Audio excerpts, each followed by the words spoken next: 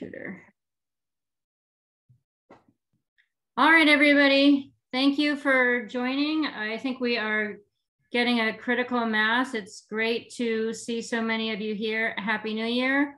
Please introduce yourselves in the chat, and you can add your affiliation to your screen name. And if you speak, that's always super helpful. A little bit about us.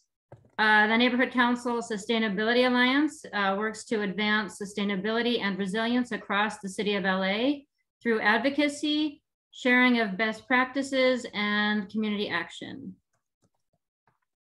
This is a little bit about our most active committees.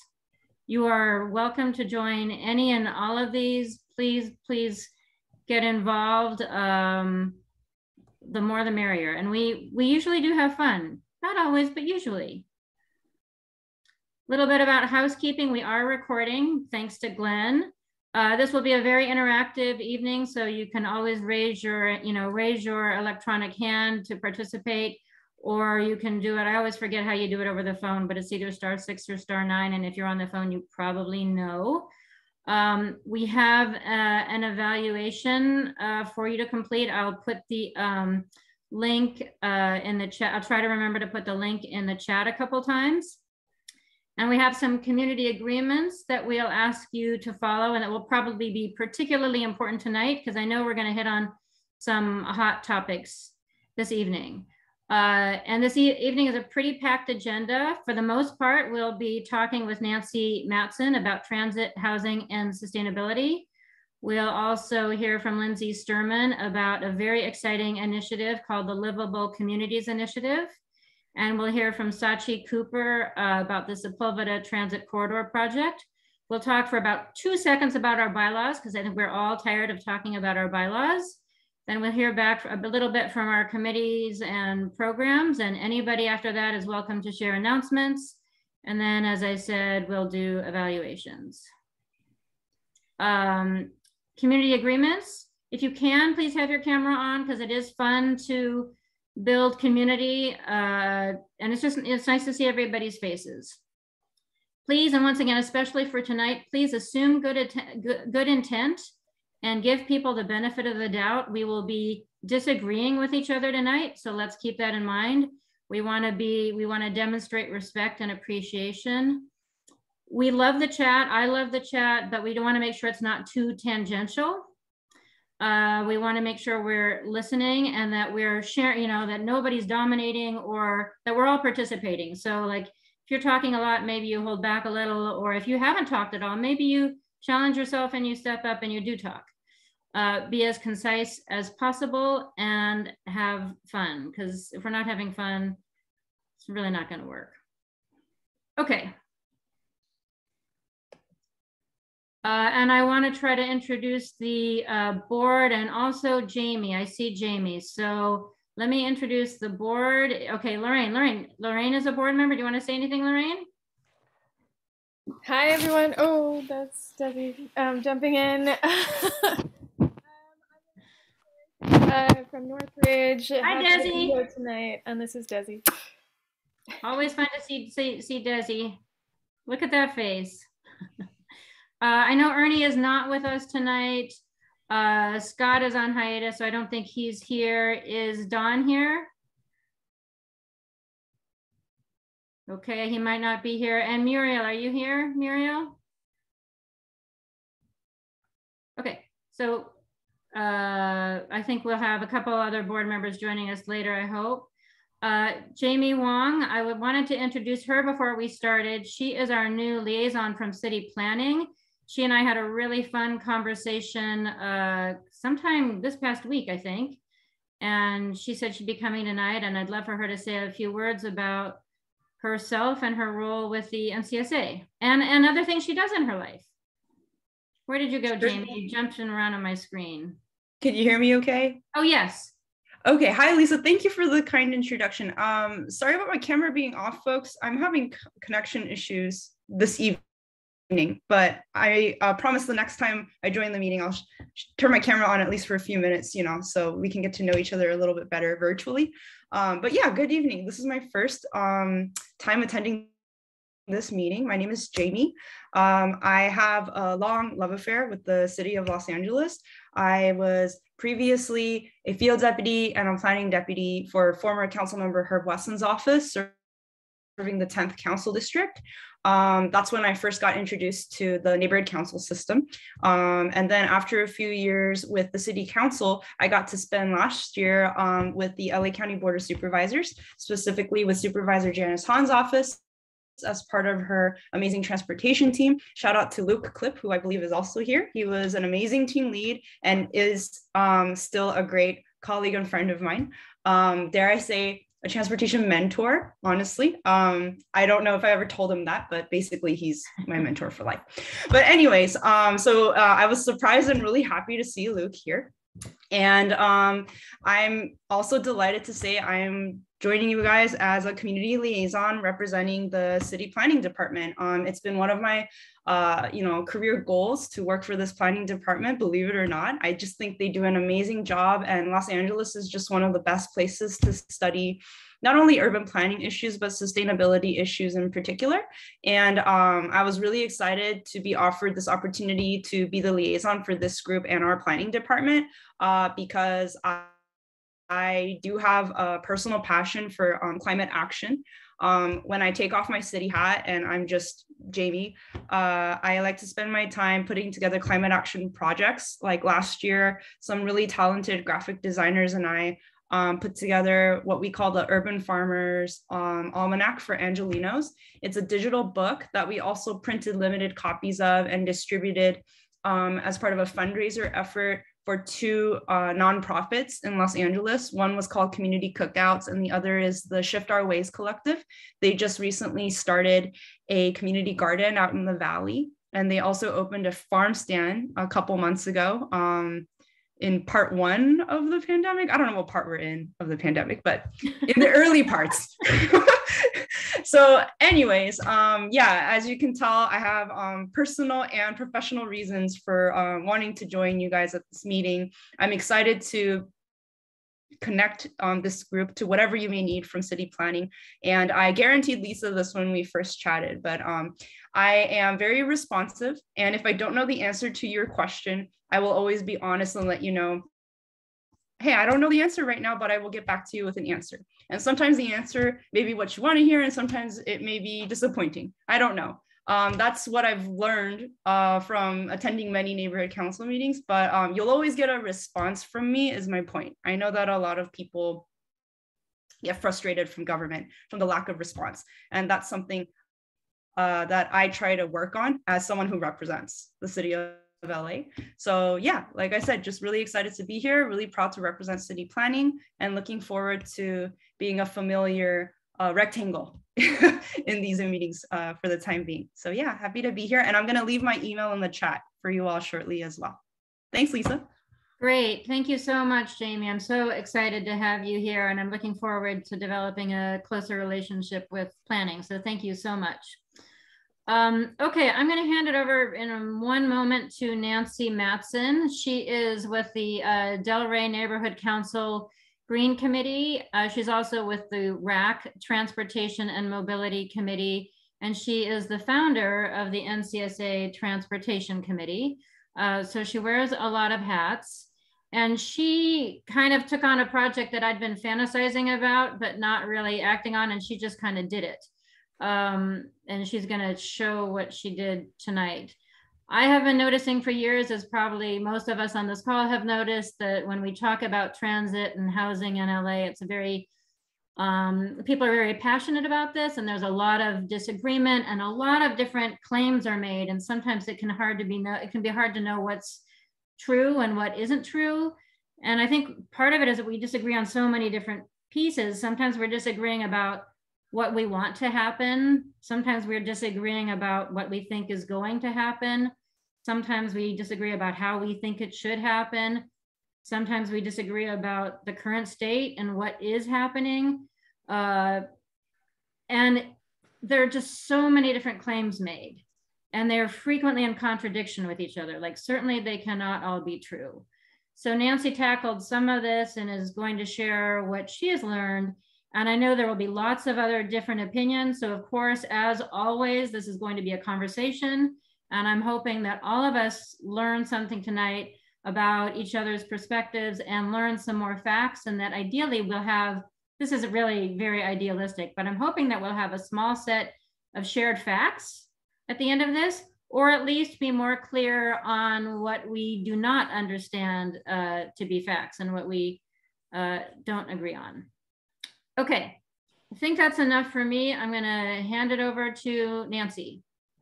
Okay, great. Thanks, Lisa. Let me see if I can bring up my slideshow.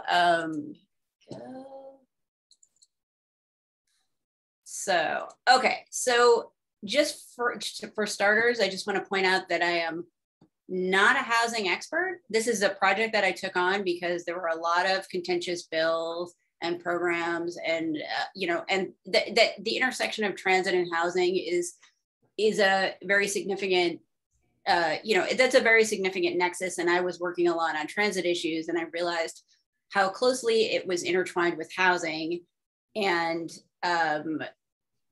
thus and a lot of these bills that were talked about that were very contentious, it was very hard to get to the bottom of essentially what the actual facts were. And it was hard for me to have an opinion on anything when I actually wasn't completely sure what was going on. And that might be the case with some of you as well.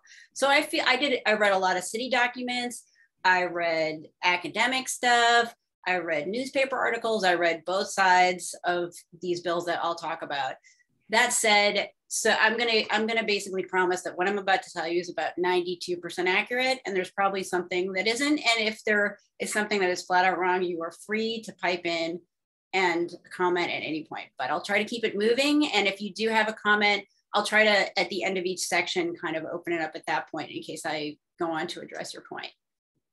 Okay, so the two basic facts that we sort of have to agree on to get through this are as follows. One, that we need a very large amount of housing built in the state and the city, in particular affordable housing. And two, that we have a pretty serious problem with climate change, and about a third of the greenhouse gas emissions come from the transportation sector. So we have to really rethink how we are getting around the city and to try to promote transit and anything that basically isn't just the default of thinking everybody has to drive around in a 2,000-pound vehicle, which they own themselves. So the big program that comes up a lot in these discussions is a transit-oriented community, which is a term probably everyone here has heard. But I just want to explain briefly what the effect has been and what the program entails. So the TOCs are a way to basically somewhat address both problems of transit and housing, in that it provides density bonuses for developers so they can build more units if they comply with the affordable housing component, and we'll get to the chart in a second. And it is very closely tied to transit. So basically you get the more breaks as a developer, the closer you are to transit. So there's 4 tiers. One of them is you're right by the train station. And then and that's tier 4. So that's like you're building a bunch of stuff. It's right by the train station. You can go right to the train station. And then going out from there, it's a very delineated list, but the furthest out is that you're near 2 very active bus lanes. You're within a half a mile. And the breaks are corresponding to how close that you are. And just so you might have asked yourself, well, hey, how much parking, and then and the other component of it is because you're so close to transit, and again, it's a thing to discourage car use, it does relate to parking, and you don't have to build as much parking. And in fact, if you build right by the train station, you don't have to build any parking at all. So, and what is the comparison point is, I just noted here that typically for every 3, you have to build 2 parking spaces for more than 3 habitable rooms, or 1.5 for 3 habitable rooms, or how. I'm not, and honestly, I'm not completely sure. I don't want to argue about like, I can't even completely explain that element of it, but just know that the average, that you're basically compelled to build at a minimum 1 parking spot, and quite often 2. So that is a very considerable change. So in case you're wondering the real specifics of it, you can see right here, tier 4, again on the right, is the most, where the changes are the most drastic, where again, you can build literally no parking whatsoever. And as you can see, but also you're getting, and you can see in all 4 tiers above, you're getting a very substantial amount of ELI is extremely low income, VL is very low, and and low is low. So you're getting a pretty substantial amount of affordable housing that goes with this. So yeah, and here, first time, I'll open it up. I wonder, hopefully I have slides following this to answer these questions, but I'm wondering if anyone wants to pipe in and say arguments that they've heard against the transit-oriented communities. And I'm relying on Lisa to tell me if anyone says anything is. Okay, so Joanne, Jiyoung, Barbara, and Glenn and Andrew have raised their hands. So let's start with Joanne and somebody else on the phone.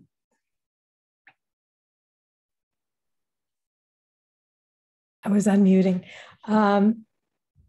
I have concerns that the people, and this comes from, I'll just preface this, that I've worked 4 years in putting people on who are not already riders on public transportation as a job and under a government grant.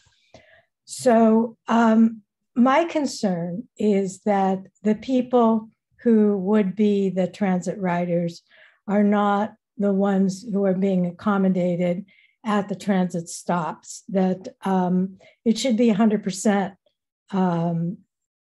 housing, affordable housing at the transit stop. And what's happening is that expensive housing, if you look at the Expo stop at Robertson, a lot of expensive housing is being built there. Maybe a percentage of it is affordable, but we're in a city where affordable housing is either a very low percentage or 100%. There's no such thing as 50% affordable housing. So we're either going to have a really teeny tiny amount, which doesn't really help much, because the other people really aren't transit riders. I mean, they're occasional transit riders, but they're not going to give up their cars. If anybody can afford a car, especially since COVID, they're going to have a car. That's actually a statistic that's been established. So I think that one of the misguidances with all of this was not thrusting 100% affordable housing with these breaks. And I think it was a gift to the developers who actually prefer building as much as possible market rate and would not build a single affordable unit if they could. So that's a comment. Okay, thank you. Nancy, do you want me to go through all of them? I mean, however you want to handle, I'm leaving this part to you, Lisa. You do however you want. So, this is sort of, however you want to do it. This was sort of just an opportunity to bring up those issues to see if I will then address them in the slides after. So maybe we could keep it a little short for this part, though there's going to be plenty of opportunities to say whatever you have to say, just so okay. I'll go through let's go through the others then. Jiyoung. So I've done a little bit of legal stuff as an attorney on land use, a very small little bit. And in my experience, there are exemptions to the percentages that developers can get. They also, in practice, often don't offer up those units to people in the community, especially people who have been displaced, and will kind of just steer in the people that the kind of people that they want,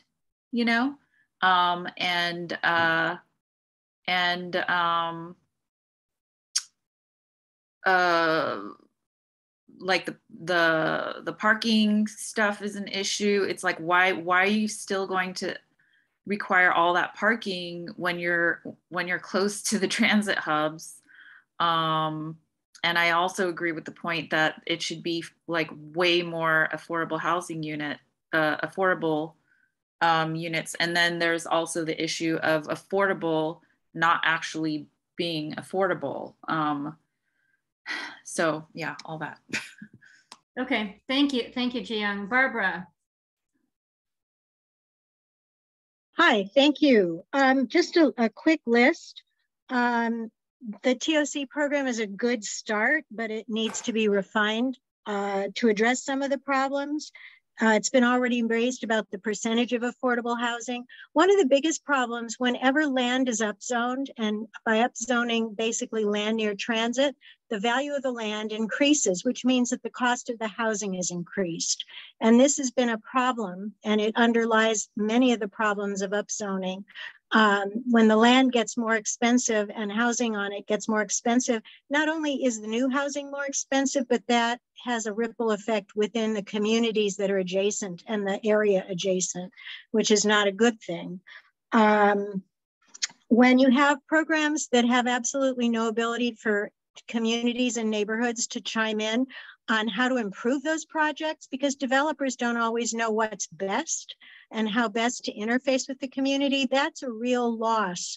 We've been very happy and successful working, for example, with a developer on Westwood Boulevard who was going to propose a TOC project that ignored the pedestrian-oriented district. We're trying to make communities more walkable, and by putting housing on the ground floor of streets that should be vibrant and alive is not a good idea. We can't do a darn thing about that. Luxury and market rate housing is not what we need. This doesn't address the needs of workforce housing. One size fits all are not great. What else? Data. The city has done this flying blind, and we have asked at every project that we've ever discussed, can you please put in a monitoring so that we know how the residents in these buildings actually behave? They may behave differently in different parts of the city.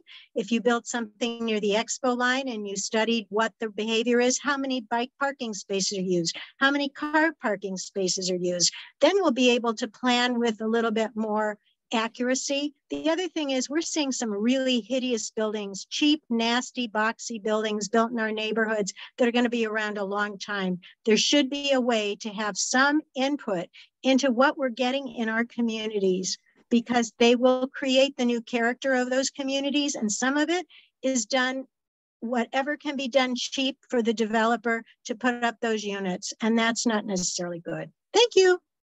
Thank you, Barbara. Glenn.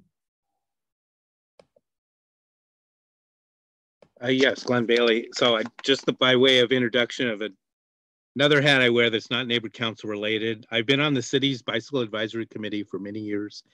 And so, you know, I would love to see fewer cars, less traffic, et cetera, slower and safer speeds, and the streets be more usable for pedestrians and cyclists. Having said that, and also I do ride transit, not so much during COVID. But having said that, I am concerned about a one size fit all, or one rules fits all.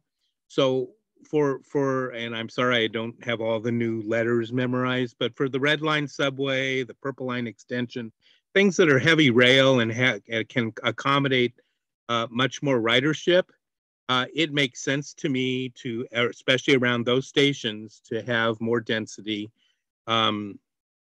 And try these strategies. I have a concern, and I'm going to just pick on one line, but again, the rules are the same. The orange line in the valley, which is now I guess the G line, it's a busway, and the same rules are there. Before the pandemic, it was at capacity during peak hour lines. They had to add more buses. It was still standing room only, packed in like sardines. There is no way that, with the housing that's being built, and some of it's in the far end of in the valley, the Canoga Park area, people are going to stay standing And, you know, in those type of conditions, in my opinion, that doesn't seem to be conducive to encouraging transit. And so something that's already overcrowded and then putting more and more transit-based development on that justification for a bus line, or for even for where you have the two intersecting bus lines. The fact of the matter is that people who have options, I mean, really, there's a lot of people who don't have options, and they put up with these 2-hour bus line rides because they don't have a choice. But people who have a choice, the only way to get them out of the car, or not to use the car, or not even to have a car, or get rid of their car, is to get them there quicker, or at least as fast, safe, and less expensive, and not having to deal with the parking. And that's my concern in terms of we're having these same rules throughout the whole city for the same types of, for the transit, even whether it's heavy rail, light rail, busway, or bus lines. And that's my concern.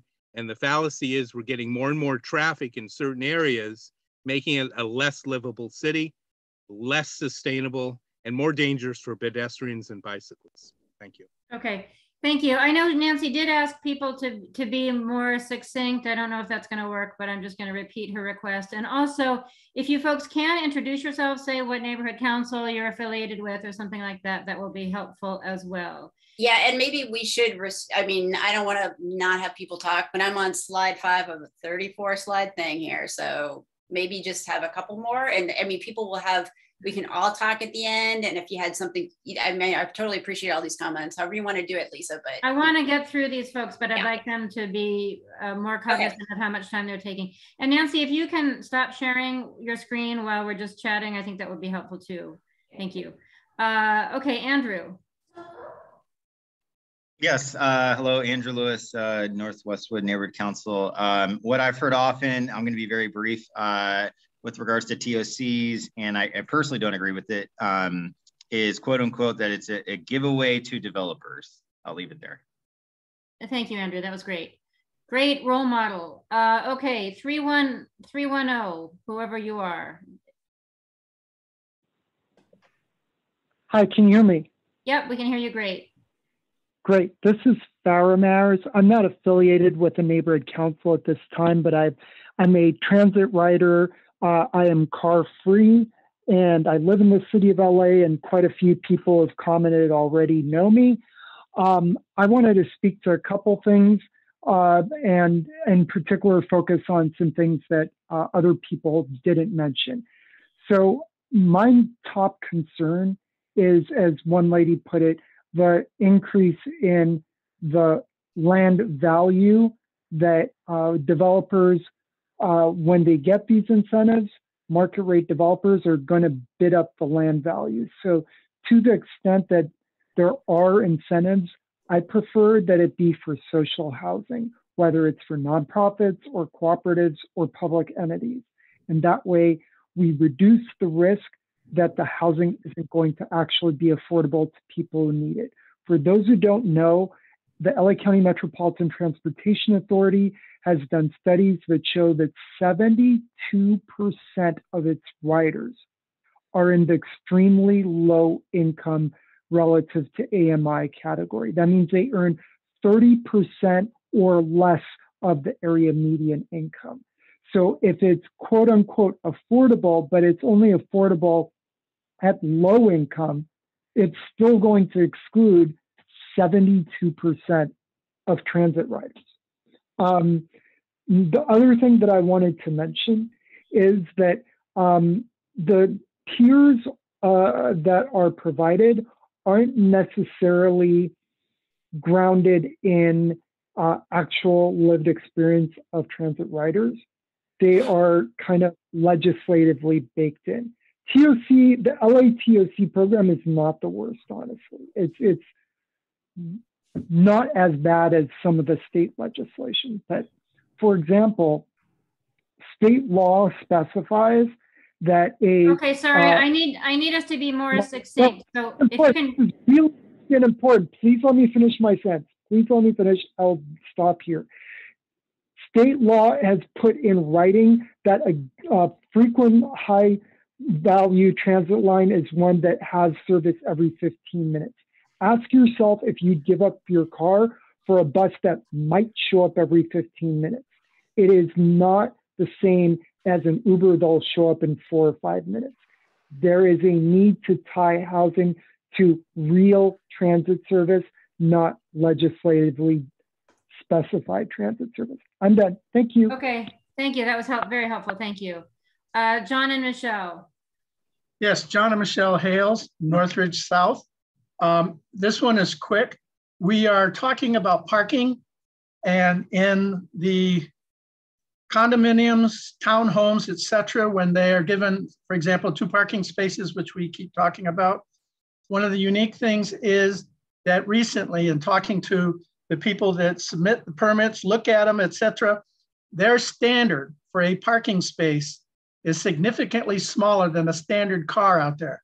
So when you say you've got 2 cars in a parking space or garage, you can't fit 2 cars in there without taking the mirrors and folding them in, and then you can't get out other than climbing out the window. Secondly, ADUs, there are no parking spaces for that. Thank you.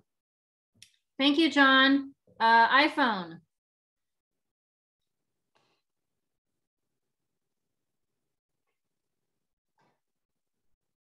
Hi, this is Yolanda Davis Overstreet. I'm not sure if it's my iPhone that's showing. It is indeed your Okay. iPhone. Hi, Yolanda. Okay. Hi, how are you? Thank Good. you.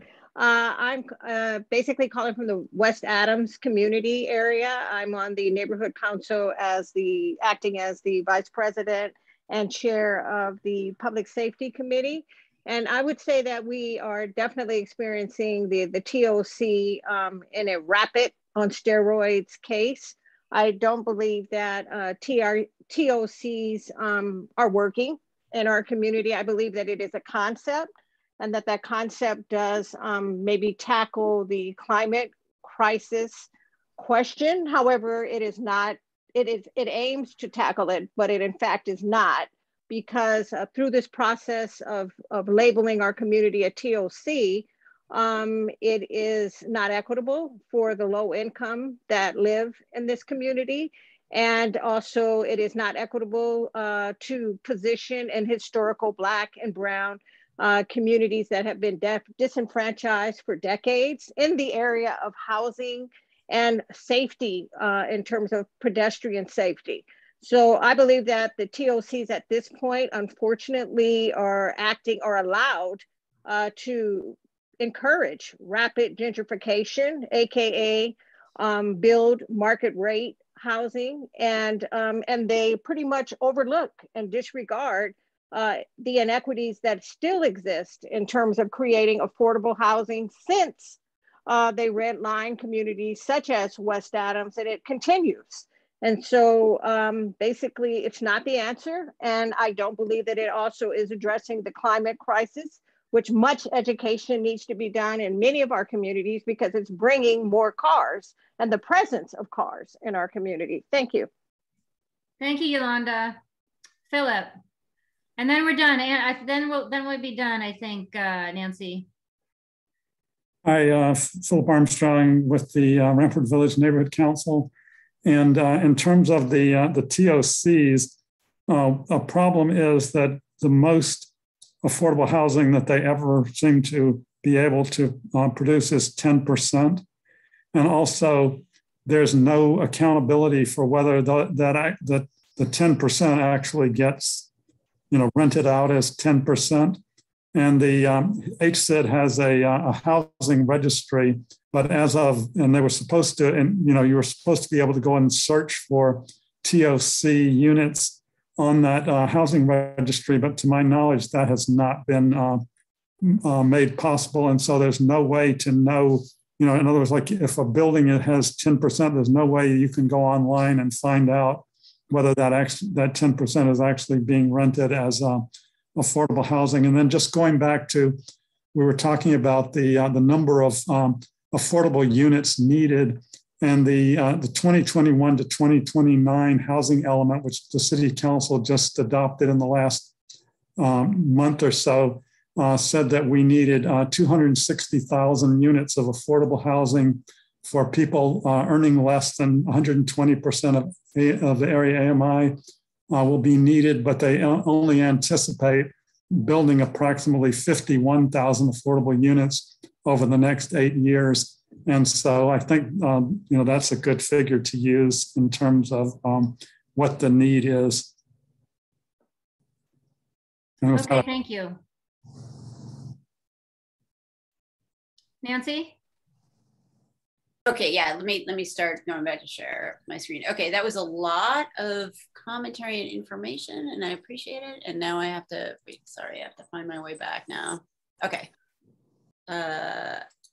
Okay.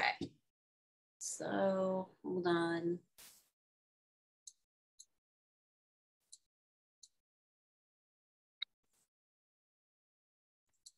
One second. Sorry, I just... Okay, so I cannot possibly address all those comments, of course, so I really appreciate them all. But I just will tell you a couple things. It's interesting, all the comments about the, just to revisit now, this is a slide from the city planning. I do not know, I have no way of knowing how it's actually executed. It does show that that's required. I don't know if there's been a lot of exemptions. I'd be interested to find out about all that. This is just a note. So this is actually a slide from city planning, just to show you how popular that the program has been with developers. So you'll notice in 2017, it's the orange component here, is that it quickly took off as being, kind of a dominating program in the city. And part of the reason for that, I know people did say something about having review of it, local review, but part of the thing that developers like, and I understand in some instances this might create problems or people might not like it, but is that it is a very streamlined process for them. So again, as people did point out, we do have an enormous amount of housing, and in particular affordable housing, that does need to be built. So, it is important to try to balance the idea of putting every single project through a magnifying glass and simply streamlining that process so it gets done. So I just thought I would point that out. And I know that is why, because of that chart that I showed you, developers do like it because it's very clear about the distance, about the type of transit you have to be near, the exact amount of parking that's required, all that is pretty well laid out. And that's why it has, as you can see in the orange, has really taken over in popularity. Again, this is just an article to show that, since its inception, the program has, and yeah, certainly in no way is anybody, I think, claiming that the transit-oriented communities are going to be the sole provider of any type of housing, much less affordable housing. I guess the measure is it producing enough to make it of value? And overall, I mean, from what I've seen, I would say the answer is yes, notwithstanding that there may be other issues, and people raised a lot of good points. So it's built, and this article right here is from a year ago, 32,000 units, and 7,000 of which are designated affordable. Now, yes, they're not all extremely low income affordable. There's a range of what's affordable, and that is tied to, I'm not sure if it's a state standard. I'm sure somebody here probably knows. I know there's someone here from city planning, so maybe they know. And just one note, this has come up before. I just want to note, and this is an aggregated data from city planning for all their programs. So this is not TOC specific, but the amount of affordable housing that is built through the various programs in LA, through the city, you can see are somewhat targeted. Southeast LA, 47% affordable, and down to Porter Ranch. And again, Porter Ranch has nothing to do with TOCs because frankly, there's not really any transit near there that I'm aware of. There is no affordable housing really built through these kind of programs. So that's just a note. And the other thing, no one actually mentioned this, but I've heard people bring this up, so I did make a slide for it before, that there are instances where a transit-oriented community could potentially knock down existing affordable housing. So I just wanted to note that is a very serious concern, but that during my research, I did find out that as of 2019, the last time I could get data, 56% of transit-oriented communities were built on vacant lots or commercial sites. So we do know, at least in those instances, that no housing was displaced because there just simply was no residential housing there. And then overall, we got like 17 units for every existing lost unit. But just a note to say that nonetheless, there are absolutely instances, this is kind of a notable one that I found, I'm sure there are others, you know, every program, especially one that's kind of streamlined and doesn't go through a review process. And again, as I pointed out, I'm sure we all know, there are some advantages to having a program do that, you know, in that it basically just gets things done more quickly. But in this is a case where some people might remember this. There was a series of bungalows, which actually this is a terrible picture of, but this is the picture they had because I can't actually see the bungalow. I guess that's it. That there were some low-income bungalows that were going to be knocked down to create transit-oriented communities. So that actually prompted a motion, which was from Rue, who of course is now gone, to change the Ellis Act and possibly offer the displaced residents an opportunity of living in that new building at those reduced rates. And for whatever reason, it didn't go through. It certainly seems well worth revisiting. And again, you know, any program that you have is not going to work perfect. Even if you support it, it's certainly not going to work perfectly in every instance. And if I were living in this bungalow for $878 and my place was getting, you know, knocked down and I didn't have any place to go, I wouldn't be very supportive of the programs either. So there, you know, in my opinion, there should be something to, you know, handle these kind of situations. And as far as I know that I could find, there is not. So another, Lisa pointed out that I guess this comes up, and I did go ahead and include this, that some people get upset about transit-oriented communities because of tree canopy loss, I guess, and probably other programs as well. So I just wanted to acknowledge that when we do development of any kind, you know, the tree canopy loss is very real. We have lost a lot especially in particular neighborhoods. And I'm sure, as everyone pretty much knows, it's not just a visual issue, but also part of climate resiliency, and it can lower temperatures in neighborhoods 10 degrees. And of course, if you remove a mature tree and you plant a tiny little tree somewhere else, it's not really equivalent. So I just wanted to acknowledge that fact. So, you know, but I would also note that if you do have a more dense environment, it is actually the greenest option in some ways, because you are building on that same footprint. If you manage to take that same piece of land and put 50 people versus having, say, like a single family house, and you're using up the same piece of land, you can sort of go the route, you know, Singapore is the most extreme case of this, where they're, I believe, the third most dense city in the world. And this is actually their public house. That's their public housing on the left right there. And as you can see, they devoted a lot of space to green space. And in fact, really impressively, Singapore has the most tree canopy coverage of any city. And as you can see, LA, which you think of as being not a very dense city, and maybe, you know, which it isn't, has about half of what Singapore has. So, you know, density can be very helpful in these ways. And there's a way to think about it and still be very green. So, and as per someone had commented about, there's absolutely no question that most people I know that are very low income who use transit, like a large percentage of them, especially buses versus trains. And I would just further note that there's a lot of complaints regarding transit-oriented communities and other parking stuff that I will address. Buildings without parking, you know, don't necessarily note this, but I just want you to know that 12% of LA households do not have cars. So there's a lot of like, oh, people can't get rid of their cars. You know, you can't live in LA without a car.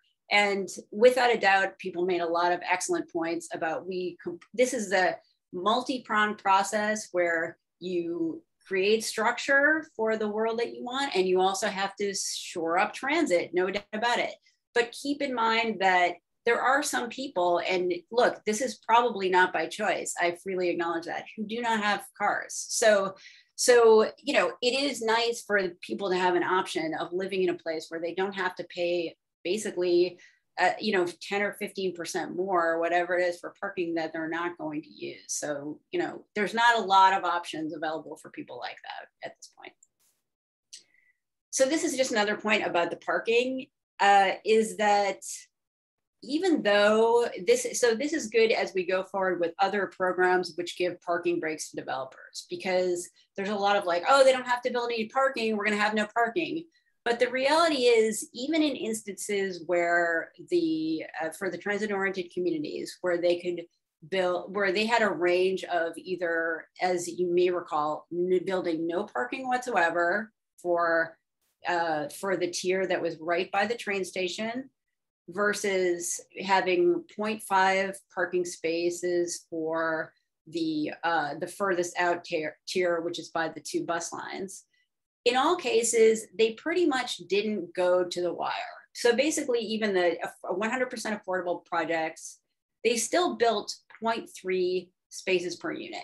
And overall, they built 78% more parking spaces than was absolutely required.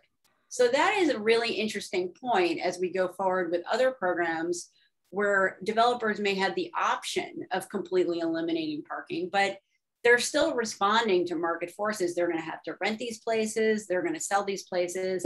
And as you know, as we all know, it's very hard to live in LA without a car. Certainly most people, that is not necessarily something people want, even if that's a future that we're working towards. So in no way, even if you give people the option of building no parking, that has not happened. So that's a useful note. So I wanted to talk a little bit about what is going on with housing and transit at the state level. I wanted to just briefly mention this bill, you know, so that relates to what I had just mentioned about parking, which was AB 1401. And I'm not sure, I believe it was shot down and is going to probably be reintroduced this year. And I believe it will actually have a different number because it's the new year. But yeah. Is that right? That's right, Lisa. Yes. But anyway, so just keep an eye out for it, and just keep in mind when this comes up again, the note that even when developers are offered the opportunity to not build any parking, they pretty much don't. They will build less, but they will not build none. So this is going to be reintroduced, where there's a bill that would prohibit cities from requiring parking if it's a building that's located within half mile of a major public transit stop. So again, that's not currently up, but it probably is going to be returned, is coming back. So just know. And you know, once this is from the previous bill, and we can all dig into the details when the new bill comes up, but that is pretty laid out. And just understand that in these cases, it's very defined what those parameters are. And it's not just that you're by, you know, just a regular old bus line in most cases. So it's usually a rail or bus rapid transit, which is very different. And I'm not super familiar with the BRT lines that are in LA, but they are time stops. It's, you know, there's a very structural part to it. It's not just a regular old bus. So, but we won't spend a lot of time on that. So, but I'm telling you this to make this point, is that there's always claims about bills undermining other bills. So when AB 1401 came up, and it will come up again with a different number but in a similar form, people did not support it based on the idea that, in one of the claims that they made, was that it would undermine transit-oriented communities. And I could see someone has their hand up, but I'm just going to finish this note and then go to again, then Lisa, you can go to him. So because I do have, as you can see, I noted people would have things to say. So I wrote pause for comments from audience right at the bottom. So I'm ready for you. 1 second, coming for you in 30 seconds. So what the claims were that I heard at that time was that parking minimum bills like AB 1401, which again, what it would do is eliminate that developers would not have to build parking. And again, it doesn't mean they won't build any, but they could theoretically not build any parking in situations where they're very close to transit. So I just wanted to note from the TOCs that in addition to that, what really clearly what we learned from the transit-oriented communities is that that only 20, so you can see right here, only 20% of market rate developers maximized the parking reduction, but they all used the density. So basically they were very attracted. Developers like to build a lot of stuff because the more stuff you build, the more money you make. And I get that not everyone loves these huge buildings, but that's kind of how they are. So because how do we know? Because in these instances, none of them were like, you know what? We could build 50 units here, but we're just going to go ahead and build 3 really nice ones. Like that doesn't happen. And we all know that. So the TOCs will still have that appeal for developers because they're all about the density and they're kind of about the parking, but they're all about the density. Okay, so questions? Lisa, if you want to take over. I know we have one. I know we have comments. And Nancy, can you stop sharing your screen again so we can see each other? Thank you. Luke. Yeah, thanks so much, Nancy, for this presentation. Hi, everyone. My name's Luke. I'm actually no longer a member of my Los Feliz Neighborhood Council board, but I stay active and involved and was the president of it until a couple of years ago. You know, I happened to write my master's thesis on the price effects of parking requirements in housing construction. So I'm only going to say a couple things here, but if anyone wants to have a lengthy chat afterward, I'm happy to talk with whomever.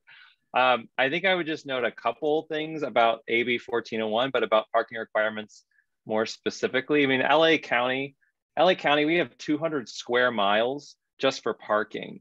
Just for parking in LA County, we have 200 square miles. And when I see people talking about trees, I mean, we have issues with water quality, water runoff. The thing that does the most impact to our environment is all the ground that we have to pave over to create parking spaces for all of our cars. We have 7 parking spaces for every car in LA County, which is like 2,000 square feet per car. We don't have nearly that much per resident, right? Like for housing, right? Like we have homeless people living all over our streets, and we have more than enough space for our cars, but not more than enough space for people to live and have a roof over their heads. And frankly, I think that's a real statement on our values. And so, you know, I haven't been super involved with the Neighborhood Council Sustainability Alliance, but I look at an organization like this, we have sustainability in our name. And it seems to me like we would really care about not wanting to sort of incentivize something like parking, which is one of the biggest incentives to for people to want to own and operate a car at a time when we're seeing our climate getting worse and worse, at a time when we have more and more people living on the streets, when we're having difficulties with water quality and water filtration and our air quality, all of these things. Not that parking is the reason for all of them, but I would think we would want to find and embrace new approaches that might help sort of wean us off of, you know, baking this in for decades and decades to come. Because once you build all this parking, it's there. It's not going anywhere. We're not demolishing any of this parking, right? We keep building and building and building more parking, way more than we have even housing. And so I'm hopeful about something like an AB 1401. I think that is only really scratching the surface because we have been enforcing these arbitrary parking requirements for decades. If anyone is interested, they're based on nothing. They're based on junk science. They're often, here's what that city did, so we'll do that here too. You know, so I appreciate y'all sharing this with us tonight, and thank you for giving me the opportunity to speak. Thanks. Thank you, Luke. Barbara. Thank you. Again, I'm not a fan for one-size-fits-all land use planning from Sacramento. I don't think it recognizes what certain neighborhoods are like. And the fact that this bill did both a dual way of parking in commercial and residential development is very troubling. Medical building is very different from an office building. The needs of those people who use that building, not the same as some other uses. And again, incentivizing less use of driving and traffic is good. Incentivizing transportation is great. But when you take away an incentive for affordable housing, which is what AB 1401 did, developers get it's almost like the old-fashioned Chinese restaurant menu with 3 you get egg roll. That's what parking was. It was one of those benefits that you could reduce, and in exchange you had to give affordable housing. So if you take that off the menu and automatically give it away, you are, yes, reducing the cost of that development, but you're not getting anything in exchange, and in fact creating a disincentive for affordable housing. So I think that's a problem. I really do. There's one other, the other issue is we are in a transition period. It's not very environmentally sound to have a situation as is in Koreatown today, where people spend a half an hour every night circling to find a place to put their car, and, you know, breathing fumes, getting crazy, walking blocks from where they left their car. Some people can choose to use transit and have a reasonable choice. We have to acknowledge that there are some Angelenos for whom that is not a reasonable choice, based on inaccessibility of transit where they work to get to their workplace or the type of work they do. So I just wanted to mention those. Thanks. Thank you. 310. Is that Yolanda? No, Yolanda was iPhone. I don't remember who 310 is. Sorry. Hi, yes, this is Farrah Maris. Thank you. I wanted to note that I directly asked Assemblymember Laura Friedman, the author of AB 1401, if she would be willing to limit AB 1401 to public and social housing, at least for starters, to give public and nonprofit housing developers a head start to be able to use the benefits of AB 1401 so that they wouldn't get ambushed by rising land values, by, you know, competitive bidding by market rate developers. And she said no. And what she said was, well, look, nonprofit developers use this type of incentive to their benefit in the city of San Diego. But I think the flip side of it is, well, if that's the case, then that shows that reducing parking requirements, you know, first for nonprofit developers could be a good strategy. But if you do it at the same time as you do it as market rate, it's going to wreak havoc on a lot of other incentive structures, and it's also going to make it more difficult for nonprofit developers to pencil out their affordable housing projects. And I also want to note, again, very briefly, I'll end it here, which is that the legislative definition of a major transit stop is based on what they call 2 high-quality bus lines, and high quality is defined as every 15 minutes. And that just isn't high quality, because there isn't reliability. You won't necessarily be able to take that bus in 15 minutes, it might be 20 or 25 minutes. And then how are you going to plan around having that much extra time baked into each connection you make on the bus? I know this because I'm a bus rider. I don't own a car. And I'm saying we should not succumb to the temptation of trying to push as much into the category of transit-oriented development or transit-oriented communities if those locations really aren't high-quality transit stops.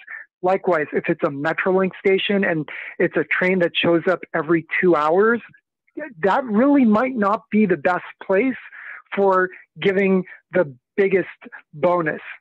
I think the bonuses should be focused on where the transit service is so frequent that people are easily able to shift to being car-free. Thank you. Thank you. Joanne. Yeah, I'm actually in agreement with the previous speaker. The elephant in the room really is the transit service. And this is 4 years of trying to get people to ride it and realizing that to get from where they wanted to go from their home was going to be 2 hours. And luckily I was dealing with retired people for the most part who could afford that kind of time and kind of enjoyed not driving. But for the typical wage earner, it's not really, there are too many transfer points. I happen to live in a transit-oriented community kind of before they were called that. And that the Orange Line where I live has no parking lot, which means that people who live in the single family homes in this area are not going to be able to access it unless they're really near it, like me, because the one Woodman bus where I live runs once an hour. I mean, we'd be happy with 15 minutes, but I can't ask older people if they've just missed the bus when they get off the Orange Line and they're going home to be out there in the heat waiting an hour to get to their home. So that isn't exactly a TOC problem, but it is a problem with transit ridership, which they're always in this catch-22. Well, we can't put more buses because there isn't the ridership. Well, quite frankly, there isn't the ridership because there aren't enough buses. So, if the transfer point is not easy, then people will give up on it. That's it. Thanks. Thank you. Is that Yolanda, iPhone? Yes, thank you. Another point I would make in terms of looking at the problem of the TOC and going back and reframing, re-strategizing to make the TOC and its purpose inclusive for all. It really makes me, see that the TOC, who did they have in mind when they wrote this proposal? Because I don't think that low income and our historical Black and Brown communities were people, human infrastructure that they had in mind. Because if we, in fact, get rid of cars, we also have to get rid of racial profiling. And so that we can catch the bus and ride a bike or walk down up the block in our neighborhood without being racially profiled, because that is the very thing that will put us back in our cars, that keeps us in our cars in terms of safety. So I think we need to be considered, we need to be seen, and also that we are able to move and have movement and dignity so that we can form a transit-oriented community that in fact actually does address climate change in an equitable, safe way for everyone that lives in each and every one of our communities. Thank you. Thank you. Thank you. Melanie, and then we'll move back to Nancy. Thanks. I have a lot of stuff to say, but I'm not going to say a lot of it. I just, it behooves all of us to really push hard on more frequent transit service and more lines and more stops. I'll say personally, as someone who doesn't have a car, hasn't for a while now, there were some minor adjustments along the Ventura Boulevard corridor where I live. And at first I was nervous because they got rid of the rapid bus, but they increased the frequency of service for the existing lines. They streamlined it. And until there started to be problems with staffing, I suddenly had, it transformed my ability to get places without having to spend a whole lot of time. Most places I could get to even faster than I was getting to when I would use a car, Lyft or borrowing. And it was a great little glimpse into the kind of future we could have.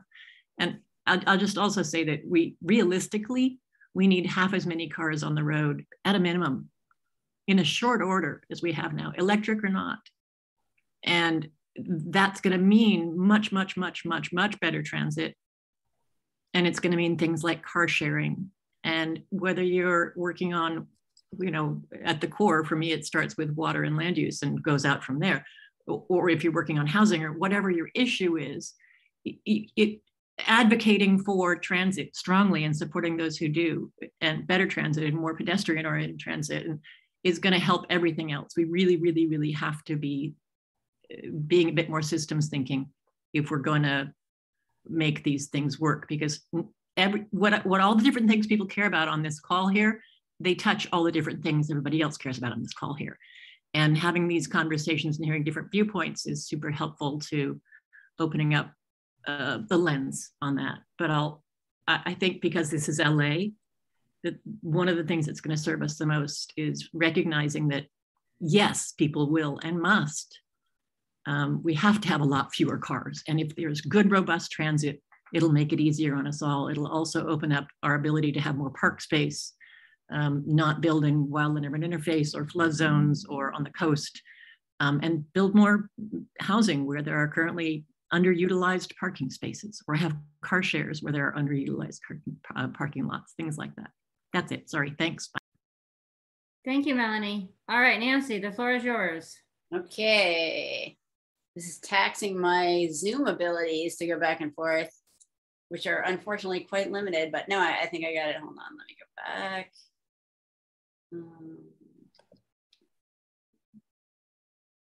Okay. Yeah, so we're just FYI we're about halfway through this thing. Sorry, every time I'm like, where's that play from current slide? Okay, here we go. Okay, so now we are going to move to the subject of single family housing. We'll try to get through this pretty quickly. So there is a lot of, I'm sure actually what sort of prompted this whole research project on my part was some bills that people are probably very familiar with here, or maybe not, regarding single family housing that came up pretty recently that were very contentious. So I'm just going to kind of get into that a little bit. And starting off right here, just to point out, this is a slide from 2019 to sort of get our head around what we're really talking about here. So this is a New York Times graph of different cities. And at that time, how much of those cities were zoned for single family housing. And as you can see, LA's pretty much chopping the charts there at 75%. So that's just a note to give you a kind of a sense of how much of LA was just completely zoned to have nothing but a single family house on it. And even if the owner wanted to, for me, this is probably obvious to a lot of people here, but frankly, until I did this, I really had not given a lot of thought to zoning. It's just not something that I gave a whole lot of thought about. But just as an addendum to this, there was an exception even by 2019, because we did have the ability to build accessory dwelling units. So this isn't completely accurate in that sense, but nonetheless, that's just a note. That's a substantial amount of the city that could not be developed. And then along came SB 9 and 10. So let's just talk about those really quick, which again this is actually what prompted me to be like, wait, what does this do? And what does this do? Because people were just these became very contentious very quickly. And personally, as a person who I absolutely support more affordable housing and all this kind of stuff, I really had no idea if I even supported these bills because I didn't really understand them. Okay, so I'm gonna SB 10 will just dismiss pretty quickly, because SB 10, which made it so that local governments, and by the way, I just kind of breezed by there, but in case anybody doesn't know, they passed. Governor Newsom signed them in.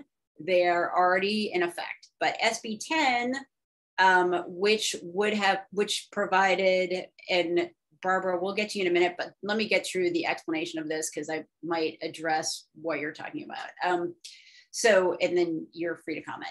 SB 10 authorized local governments to develop up to 10 units on a parcel. So the thing is, SB 10 has passed. But since LA City Council before these bills even passed, when they were still being discussed at the state level, took motions to oppose both bills. So local governments would have to authorize SB 10 to make it effective.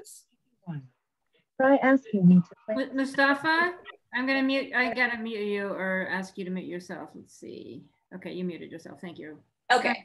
So since LA City Council had passed just to make it clear at a time when they really didn't have to say anything at all, that they opposed both bills, and it would require, SB 10 would require them to do something locally, I think we can safely presume they're not going to do anything. So SB 10's not going to affect LA as far as I can tell at this point.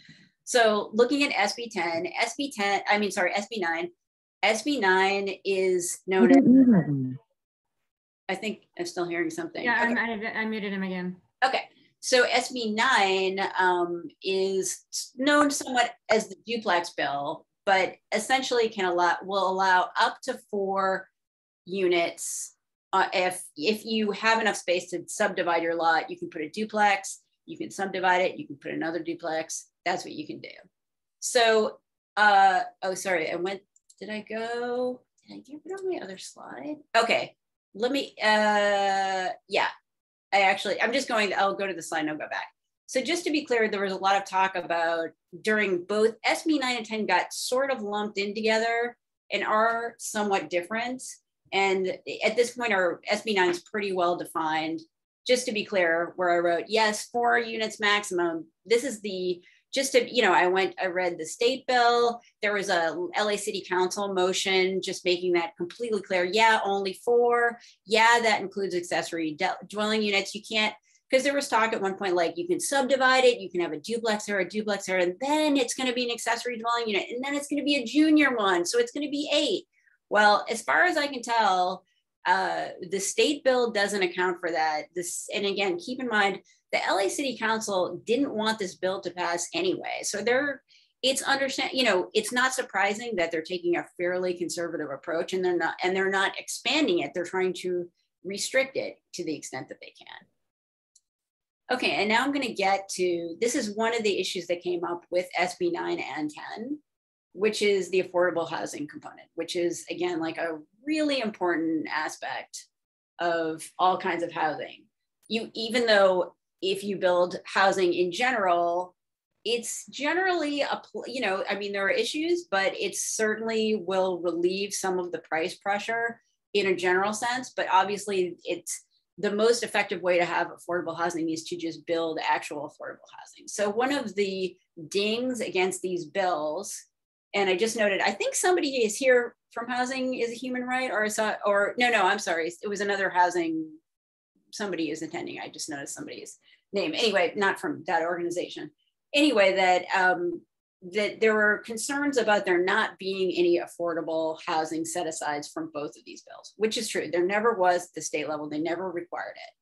Now, I would say SB 10, that's a little more applicable. Keep in mind, SB 10, there was a potential of having 10 units. And as someone noted earlier, I think in one of the comments, there is, and again, I'm not, as I said at the beginning, I'm not a housing expert, but I think we can all agree that if you require developers to say there's a certain percentage, the reason why they don't require 100% is because a lot of people aren't going to build housing at that point, right? I mean, that would be the assumption. So there's a battle, and I don't pretend to be an expert. I leave it to whoever is. There are certain people trying to push it one way. There are certain people trying to push it other way. I don't know what the magic number is, but the ranges that I've seen on projects is something like 10%. And again, I know there was some discussion about it not being affordable enough, but nonetheless, the TOCs on paper are saying that they're affordable components, which go from extremely low to just regular old affordable. Whether or not you consider that affordable, that is like a sort of like a legal, it is tied to something, that number goes up to like 40%. So that's quite a bit, and you can see with 10 units, you could potentially say, oh, maybe we'll put 1 aside or 2 aside as affordable or whatever people would do. I don't know what that number is.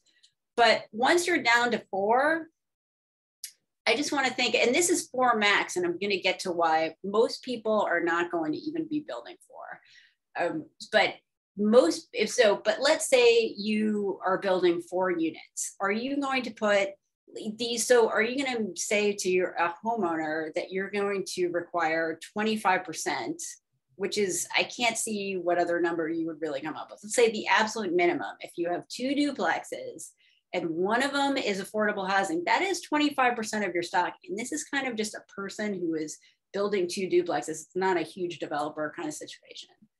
So, however, it gets even more difficult than that because under SB, so these were very contentious bills, and there was a lot of fighting to maybe keep out to, so-called large developers from these projects, which kind of worked because now you have, again, a maximum of 4 units that you can build. And in addition, there is a residency requirement, which was also noted in that council file that I mentioned before.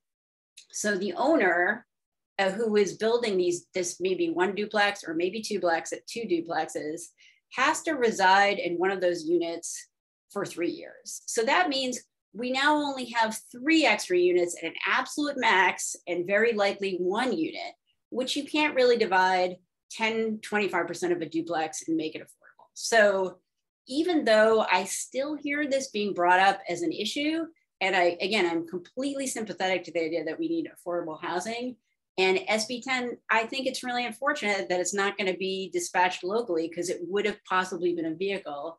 I don't really see how this would work here. So, and just another note that while it does not have an affordable housing set aside, and I hope you can all kind of see why that is, much like it's sort of like having accessory dwelling units. Like suppose we said ADUs all have to be affordable housing. Do we really think that people would then build those ADUs is the question. Are you going to take on a loan, build your ADU and know that you can never get market rate for it? Will people do that? I would tend to think not. So even though there wasn't an affordable housing set aside, I will just note that they did consider these issues, and that it does note that you can't demolish a low or very low income housing under SB 9 as part of this process, or actually someplace that's been rented out in the past 3 years. So, and just, this is the only study that I've seen, and it was often cited from the Turner Center for Housing Innovation to give you a sense of the scale of SB 9. Now, I think it's pretty obvious that, now SB 9 went into effect on January 1st. It wasn't like on December 31st last year, every single homeowner went to Home Depot, bought nails, a hammer, and a bunch of planks, and was ready to go on January 1st to build their duplex. I think we can agree that even if it were technically possible, it's just, plenty of people just want to live in a single family house and obviously have zero interest in building a duplex or a triplex or a fourplex. However, this study looks at how many parcels under this new law would be market feasible. And they worked with a company that crunched all the data with Zillow, and it was like the cost of construction, what would be the cost, what would be the value of your home that you knock down versus building a duplex, et cetera.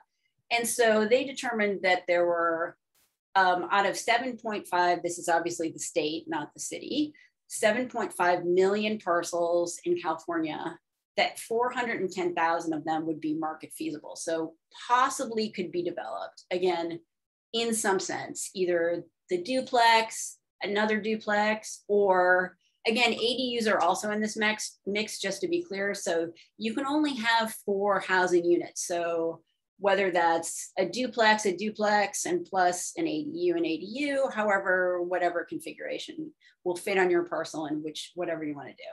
But out of those, only 110,000 are newly feasible. So that means that 300,000 of those could have already had some development in the form of an ADU and possibly a junior ADU. So it's really only a relatively small percentage of these parcels would be, again, market feasible, which again, and just because something's market feasible doesn't mean somebody's going to do it. Plenty of people just want to live alone on their lot. And just to look at this orange bar, which kind of tells the story a little bit. So pre-AB 9, that orange bar shows that 80% of parcels in California couldn't be really developed for anything. I mean, some of them aren't big enough. Some of them, it just doesn't really make any sense, whatever. So under SB 9, we basically have gone up 2%. And the other important thing about this chart is you can see that it goes from 1 unit to 4 units, and that gray color that's the most prominent is the duplex. So even though a lot of people do feel like it's I've heard a lot of pushback about this isn't a duplex, they can build a fourplex. Well, in reality, the majority of lots are really only set up to go duplex. And there are some, I'm not saying there are, and you can see the blue one could potentially have 3 types of units, and then a very small amount could fit 4. And you could sort of see that looking around, that kind of makes sense. Oh yeah, and then I just wanted to mention, as per our parking discussion, that there is a parking component also. We're almost done with the slideshow and we will get to any comments.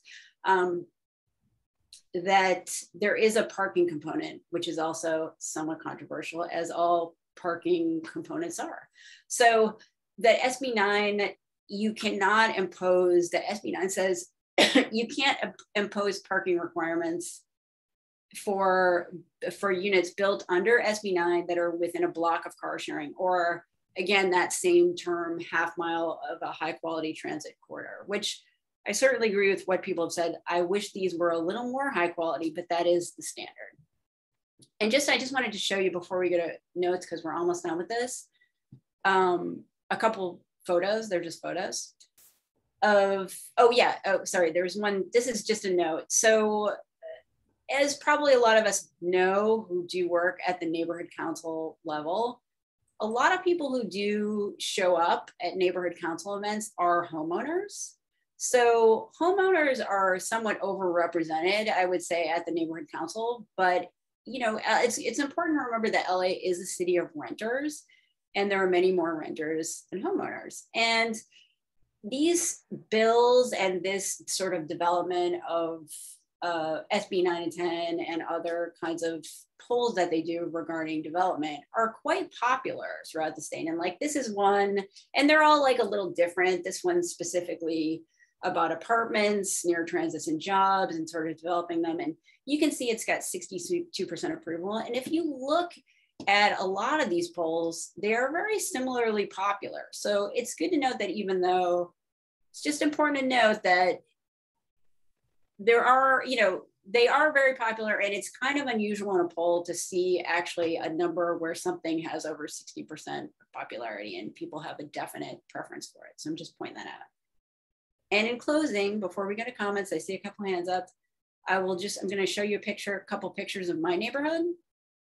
So I live in Del Rey, and I bet there's plenty of people in the city who live in neighborhoods just kind of like mine. And so here's a couple of buildings. I have a lot of 2-story buildings. They're kind of built in the 70s and probably the 60s and 70s. They're not like super attractive or anything, although I'm sure in like 30 years, they'll become super cool and hipstery once a bunch of them are knocked down, but we're not there yet. So at this point, it's not all that, it's not considered, I would say, like a incredibly attractive neighborhood. I mean, I'm super lucky to live here, and I love it. But so I just want to point out that when I moved in, that my favorite thing about my block was this. And so I was like, oh, these are so great. These bungalows are so cute, and I love them, and I wish I could live in them. And I would love to live in a little bungalow like this someday. And about a year ago, they were all knocked down. And I was very, very sad. And I will tell you, I learned something from that experience. And one of them was, oh, I kind of understand now when people get upset about the kind of features in their neighborhood changing and it being kind of personally upsetting. I was like, oh, and my other neighbors felt very similar. Like, they were very upset because everyone apparently loved these little bungalows.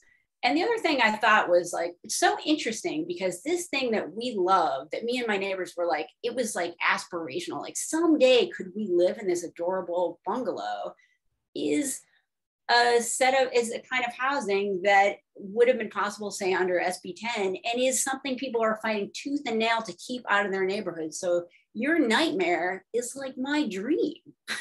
So it's really important to just remember that people have very different aesthetic ideas about housing. And the other thing is, and that we might all be able to be a little more flexible about it. And when there is no additional housing in certain parts of the city, like in R1 zones, it means neighborhoods like mine have to absorb all the density, and that frankly doesn't seem very fair. And just like homeowners have certain expectations about the way their neighborhoods look, other people do as well. And I just think that's something that's important to consider. So Thank you very much. And we can go to comments. I will stop sharing. Thank you, Nancy. That was fantastic. I so appreciate you doing all the work to put that together and sharing so much information. We are tight on time, so we're going to ask for very, very succinct comments, and then we will move to Lindsay to talk about the Livable Communities Initiative and then other things before we wrap up. Okay, so I know you folks have a lot to say, but please say it quickly, or, you know, anyway. Barbara. Oh, there's so much to say. Thank you. Thanks, Nancy. I always wonder when that 75% number is compared to cities that are relatively flat, whether or not we take into account the fact that LA has a huge amount of hillside land that is all zoned R1 and would not necessarily be appropriate for multifamily housing. So I think that 75% number is a little misleading. As someone who took urban planning courses way back when I was in UCLA, I happen to value local planning and land use, and I think it's an important tool to shaping our cities. SB 9 and SB 10 take away the ability of cities to do planning. A developer can go in and buy a single family house now and knock it down and put in cities that accept SB 10 units, also adding an ADU and a junior ADU to them.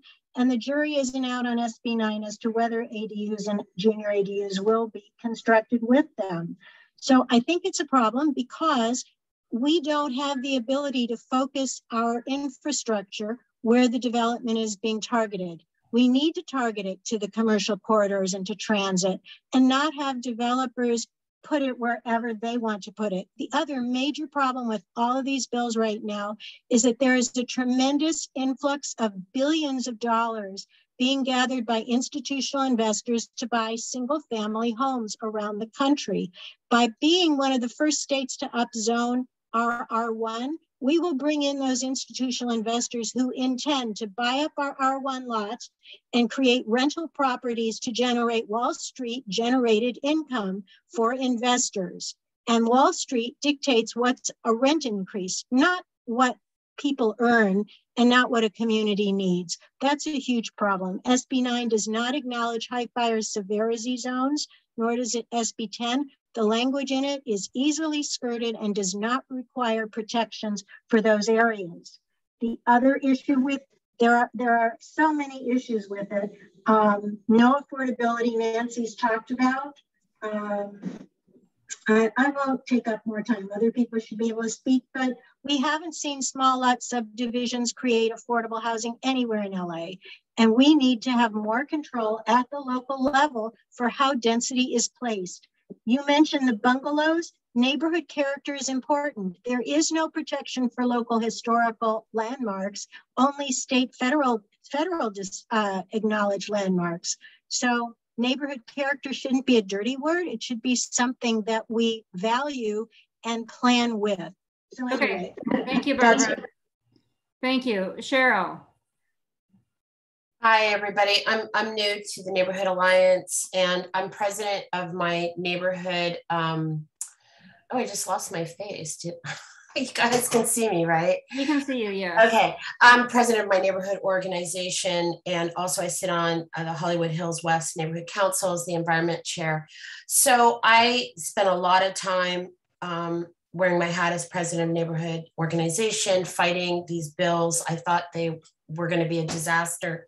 And after years of dealing with developers in my neighborhood, wearing both my hats on neighborhood council and as neighborhood org, dealing with developers, I found that they were very irresponsible and could take whatever they could get and not actually comply with any of the requirements. I mean, just discussing the TOC, I didn't say anything because other people said this. There's no accountability. Nobody checks to see if those TOC units are being used. And in fact, in Hollywood, we have a lot of new density along La Brea, and I drive by it at night. All of those units are empty. They don't even put them out to rent. They're completely empty.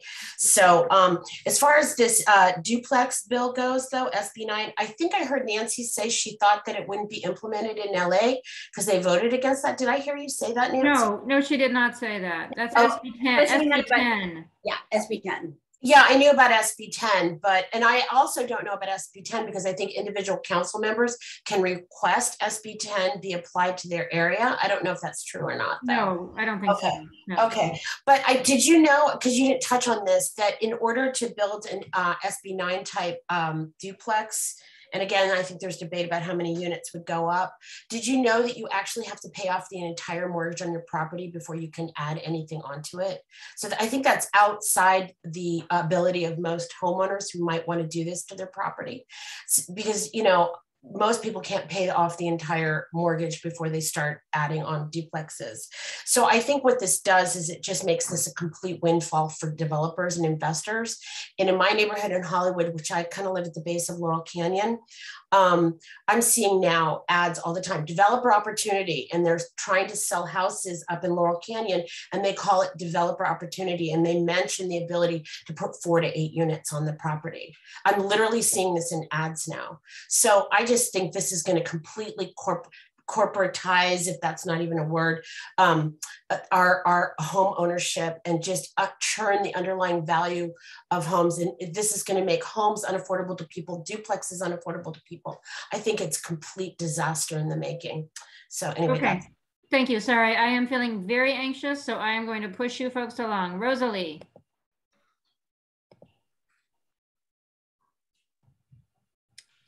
Yes, I just wanted to comment, following up on other comments, that in our neighborhood council, which is Harbor Gateway North, we have a section which is in the South LA and Southeast LA community plans. And we have R2 zone lots where in the past there were either single family homes or duplexes, but very low scale, that had been built long ago. And now what's happened is that developers are buying the properties, tearing them down, and putting up the mansionized duplexes. And in a lot of cases, they are turning them into boarding houses where every room is subdivided and rented to 2 people. And they are getting tremendous amounts of rent, which mostly the rents are people have Section 8 vouchers or other kinds of subsidized vouchers. So as other people have pointed out, it's just a real giveaway to developers and LLCs. And it totally changes the character of the neighborhood. And it has prevented the ability of the residents who were almost entirely African-American or Hispanic to be able to continue to own properties in those neighborhoods. And the other thing about the SB 9 is, again, it's the affordability and the parking. And the other point I wanted to make is, in my neighborhood, you know, we have a single family development, and then it's surrounded on the major streets by apartment buildings. Those apartment renters do not have adequate housing parking, and so they have to park within our neighborhoods, which creates tremendous amount of tension between the homeowners and the renters. But additionally, as someone mentioned, people have to walk a long way into the neighborhood to find parking and then walk back to their apartment. And older women are always commenting to me how, you know, how dangerous that feels to them. And it's a real issue. So. Okay, thank you. 310, sorry, I apologize, I forgot your name, but please speak briefly. Thank you. Thank you. Yeah. First, thanks to Nancy for this presentation. I just want to bring up 2 things real quick. Number one, an alternative vision for how LA could meet its housing shortage is called Boulevards of Opportunity.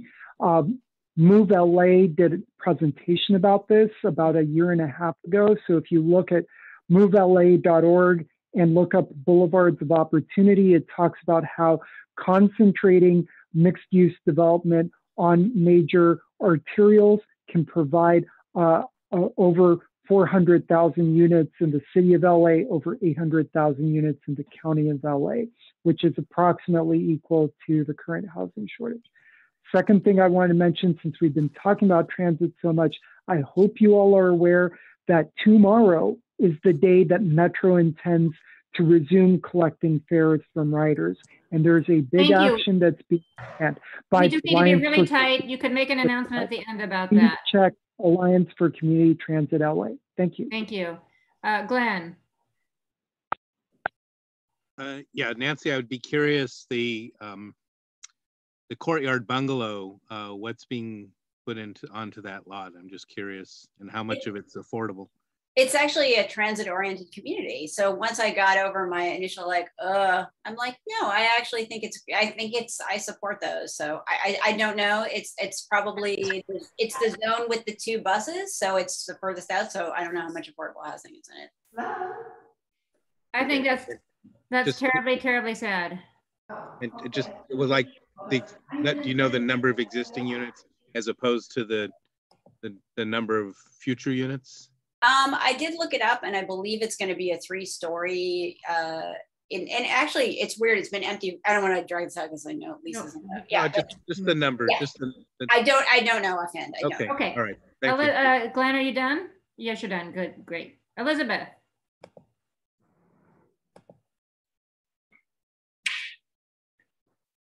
And I should say, Mindy and Saray, I'm sorry, but we have to move on. So Elizabeth, and then we're going to move on.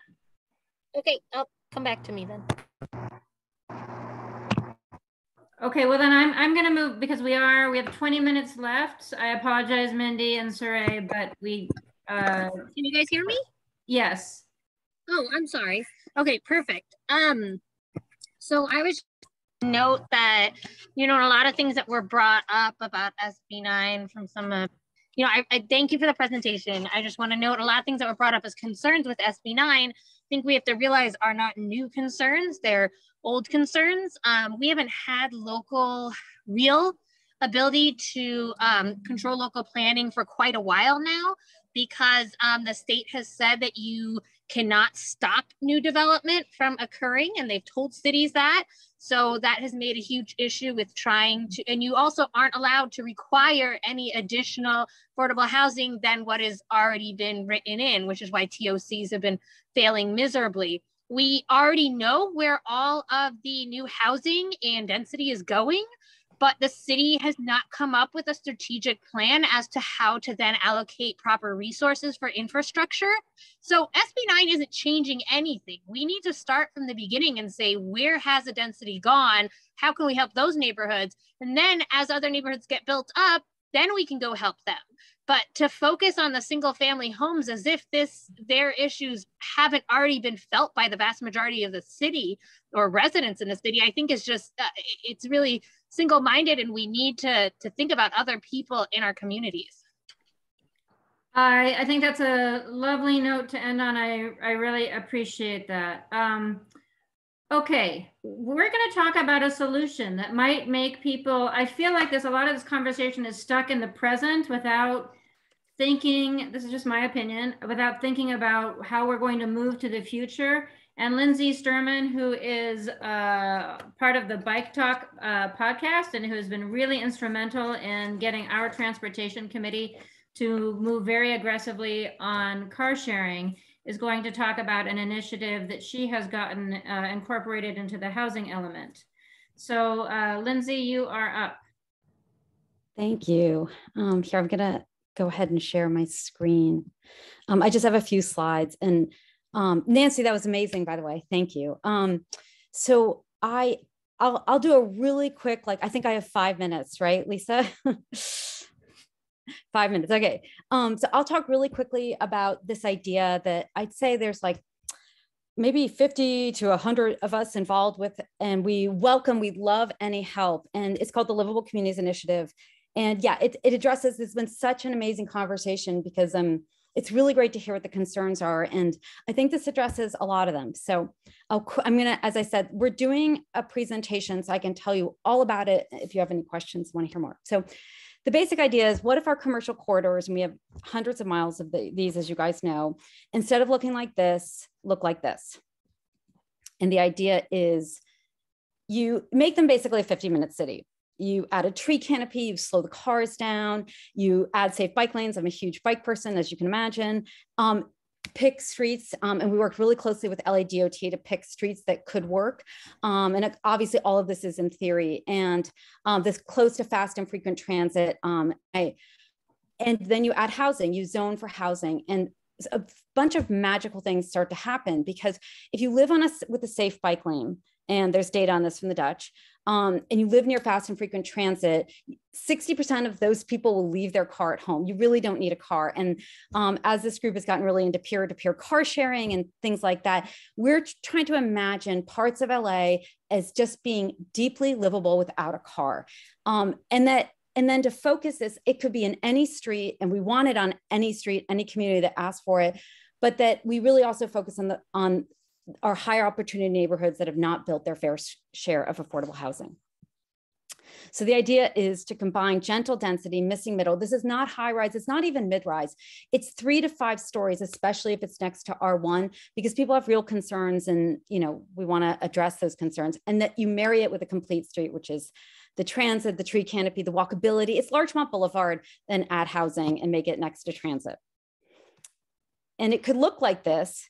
But we have found, we've talked to thousands of people. We've been doing Zooms, and people support it, except for you really need to deal with the parking and the congestion. And there are real concerns around upzoning our arterials, around noise and pollution. I can talk to anyone who's interested in those concerns. But when you do this magical combination, you really address those concerns for the residents who don't want a lot of, they might be fine to, they want affordable housing, but they don't want the cars. So we're really pitching, okay, take the cars out of the equation. And how do you do that? You guys can imagine it's alfresco dining, it's adding, it's slowing the cars down, it's parklets, tree canopy, lots of stores and cafes, Larchmont Boulevard or Abbott Kinney. And as we know, transit needs bikes because the first mile, last mile problem, and bikes actually need slow cars. And that's sort of data that's coming out of the Netherlands more recently. And if you slow the cars down, people will bike. And if the cars are going fast, they won't. And that's how our brains work, actually, like how we register fear. So this reverses displacement, and it's about, again, building it's the equitable distribution of affordable housing. The city council actually passed a motion, and these are just estimates, but this is where we need to build our housing. And so this is a map that a bunch of people have imagined, and we're taking suggestions. We love suggestions. And I won't belabor it, but all of these streets sort of have the blessing of LADOT. For instance, Melrose, this is Melrose. They already had Uplift Melrose. They already had a plan to slow the cars down. And this is our entire RHNA numbers. If we upzoned to 3 to 5 stories on this map, that is our 456,000 units of affordable housing that we have to build. And we've gotten suggestions from people, this Market Street to the SoFi station in Inglewood, Van Nuys Boulevard would be amazing. And then hook it up with multiple great metro. And then the sustainability, which is of course the biggest reason for at least this committee, but one of the biggest reasons to really think about this. This is a tool from UC Berkeley about, you can see GHG reduction. And these are the top 12 things we as Angelenos can do, LA can do. And you can see VMT reduction, which is less driving, and urban infill, which is building near jobs. And what we're pitching combines them. So this is, we should do everything on this list, right? We should do everything we're all talking about, but this is so much of what we're talking about in terms of sustainability. And I'll just end on one pretty picture, just a few other things that this does. And again, there's a lot more details, and because it's such a complicated issue, you kind of have to want to solve for all the problems, or at least address them and hear people's concerns. But it creates political will for beautiful light rail, grassy medians, which I'm obsessed with, and just really transforming our communities into sustainable places. And one last thing I will talk about is that we're imagining it as having tiers of 30 to 50 to 100% affordable housing. And I can talk about how that pencils out if anyone wants to sidebar with me. Yeah, and that is my presentation. Thank you. That was fantastic. And I'm hoping that Lindsay can either come back here, and we'll give her a lot more time. She has presented in the Transportation Committee, so maybe she can bring it back there also for a more in-depth conversation. Okay, and now we are going to go to Sachi Cooper, who's with the North Westwood Neighborhood Council. to talk about the Sepulveda Transit Corridor project. This is something that we might end up voting on, and if we vote on it, we will be doing it via email remotely because we must weigh in if we are going to weigh in before our next meeting. So stay tuned. Sachi, you have the floor for 5 minutes. Thank you. Hello, everyone. My name is Sachi. I am from the North Westwood Neighborhood Council, as stated. Oh, I think my screen froze, but I think we're back. Great. And yeah, I'm here as a member of the STC for All Coalition, which stands for the Sepulveda Transit Corridor for All Coalition. And just to kind of give an overview of the project, if you are kind of unaware or haven't heard of it yet, the Sepulveda Transit Corridor is a project that will eventually link the San Fernando Valley to the west side and eventually all the way down to LAX via a high-speed, high-capacity rail line. Metro is currently in its scoping period of the process as part of its CEQA review. And so, as Lisa kind of hinted at, this review period is ending in just over a month. So acting on this is really critical if we want to make our voices heard on the project. Just to go a little bit more into depth into the project, a smart Sepulveda Transit Corridor line will allow users to get from the valley to the west side in under 20 minutes, which is really impressive, much faster than taking the 405, especially in peak hours of traffic. There are currently 6 alternative alignments under consideration. And what's unique about this project is that some of these alignments are from a private developer. They're being proposed as part of a public-private partnership, P3 project. And so what we're at now with the lines, there's a bunch of maps which kind of are a lot to take in at first glance, but we have this handy chart here which kind of compares the different options. So you can see that options 1 through 3 are monorail alignments. Option 3 does have a portion that goes underground. And then options 4 through 6 are heavy rail alignments with some above ground, but mostly underground stops. And then only options 3 through 6 actually have a stop at UCLA and also a connection to the Westwood Purple Line. And so part of what STC for All is really advocating for is a UCLA and a Westwood Village Purple Line station, because by Metro's own projections, a UCLA stop is predicted to be the busiest non-transfer stop in the entire Metro rail system. There's a variety of different entities that really need access to this kind of direct station. And so I can go a lot more into it. I'm using a website, stcforall.org, that will be launched tomorrow. So you will all have lots of time to peruse at your leisure. But there's pages we have here on access and equity.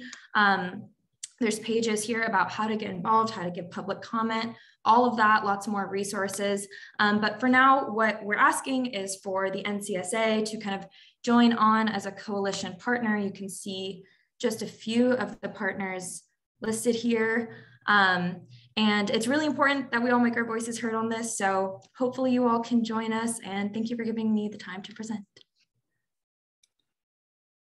Thank you. That was fantastic. I know we're moving quickly. I know some people have their hands raised. I'm going to try to get through some other stuff. And then if we have time at the end, we can go back to Mindy or Saray or people who want to talk about what Sachi or Lindsay were talking about. But I just want to make sure we get through some stuff first. Bylaws, I sent everybody who's a representative a link to the bylaws. We did make one, we've been working on them kind of slowly because we haven't had all of our board members together often enough. But I did confer with some folks in committees. We've just been discussing them in committees. And we've made one other change, which is to limit the power of the board, because some people were concerned that the board could sort of sway a vote more than people were comfortable. So we've made that change. You're welcome to look at them. We're hoping to wrap them up. We've been hoping to wrap them up for 6 months. We're still hoping to wrap them up. If you want to comment or if you want to say something about them, let me know and I'll give you commenting or editing privileges, and just do what you like. I mean, we're trying to not, I don't think we need the conversations in this kind of forum as much. And I think we're all probably as tired of those conversations as I am. So check them out if you have, and if you have any thoughts that you want to add to them, let me know. Okay, now we're going to go to our committee and program updates. I will start if I can, and this has happened before that I can't access. Bear with me. This is so hard when I'm on Zoom. Oh, this is a link. Okay, that's fine. I forgot I was in a link. I'll try to, okay. Anyway, I didn't mean to pull up this version, but so I'll leave it in presentation in this mode because I don't know how to, oh, slideshow. Let me do that here. Okay, there we go. Sorry, I thought I was pulling up a PowerPoint. So our advocacy committee, we did not meet this month because it was Sunday the 2nd and everybody was still in holiday mode. So I just wanted to follow up on some of the things we'd been discussing before. This is a list of the folks who have submitted CISs on the Fire District 1 expansion. So thank you, thank you, thank you if you have done it. If you haven't, please do. We're starting to get a critical mass, but this has been like 6 months in the works, and I would be much more comfortable if we had a few more CISs on that. So please do that if you can. The LA Zoo expansion, these are the CISs we have. Thank you for those. Mulholland Scenic Parkway specific plan, we only got a couple, but I'm not worried about it because City Council unanimously passed this. So I feel better about that one. As Nancy mentioned, SB 9 is sort of what I would call it, an operationalizing of it. There's a council file for it. I don't know that we need to weigh in on it, but we'll probably discuss it as an advocacy committee in case you are interested. And as always, you can go to our website, ncsa.la, and then go to submit a CIS to see the things that we are asking you to submit CISs on. Cool Blocks, so many of you have been so supportive of this program, and so many of you are actually going to be Cool Block leaders soon. So thank you for that. We are having our launch event this Thursday from 6 to 7 p.m. And we would love, love, love to see all of you there. I think it's going to be fun. We're going to be hearing from a range of city leaders. And as I said, so many of you have been involved. We've got design team chairs. We've have folks who are going to be on the design teams, people who are going to be Cool Block leaders. I think it's going to be great. Okay, Dan, Energy Committee. Why, hello, can you hear me? Yes. Okay, so just a reminder, as always, we meet at 7 p.m. on the third Tuesday. Please go to ncsa.la/energy to read what we're up to and to find out how to join. One of the things we discussed last month was there's a new campaign called Switches On. The Switches On at www.switcheson.org. There's lots of resources for how you can decarbonize your home, or how you can help a contractor figure out how to decarbonize your home. And the other thing is, we're very excited about Cool Blocks coming up. I think that people really do want to have a way to participate in the energy transition, and Cool Blocks is a good way to do it. That is all. Let's move on. Thank you, Dan. That was great. Muriel. Muriel is on our board, and she's the chair of our transportation committee. Good evening, everybody. So we recently had a meeting on Thursday on the 6th around 7 p.m. Please come. That was where I got to see the sneak preview of like the two presentations that you got to see earlier. So at our last meeting, we did a talk about the Sepulveda Pass that Sachi also talked about as well. We had another UCLA Luskin project update, and we are on our way towards updating the committee charter. It's still a work in progress. Thank you. That was great. Thank you, Muriel. And Joanne, trees. Yes, the Trees Committee, which meets bi-monthly, but didn't meet in November and December because we meet at the end of the month due to the holidays. We didn't meet, but we are meeting January 29th, and we have two topics. One is making sure a tree has the right upbringing, and whose responsibility is it for a right-of-way tree? That's all one topic. A lot of times we expect more from urban forestry than they actually provide. So this will be an opportunity to learn about sapling care and what the actual needs are. And of course it's species determined, but there are some general ideas that we can talk about. And the second is every neighborhood council gets a notification in their mailbox, whether you know this or not, of any demolition that is happening in your area. And I happen to pick up the mail for my neighborhood council, so I see these first. And I'm on the Planning and Land Use Committee. And we're finding that all these lots, similar to the one in the presentation tonight, they get clear cut. And this is not the case in other cities. So we are working to find a way with building and safety and also the planning department, which is actually further along. But we are trying to see what we can do for building around trees. The Community Forest Advisory Committee has a building around trees subcommittee, and we are interested in how this can be possible to help our tree canopy, which is getting devastated as we speak. So we can't plant fast enough to keep up with the decline of the mature trees. So there are things that we think we can do. We actually are starting to get heard at the planning department, and the Board of Public Works is actually working with the planning department to get a tree report first before anything happens at the planning department.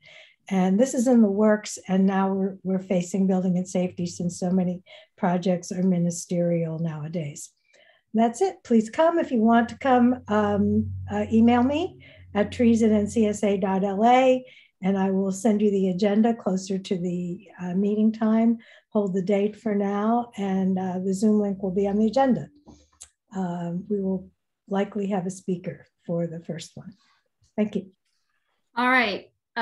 Thank you. For announcements, super briefly, please, if you can, come Thursday. It'd be great to have you.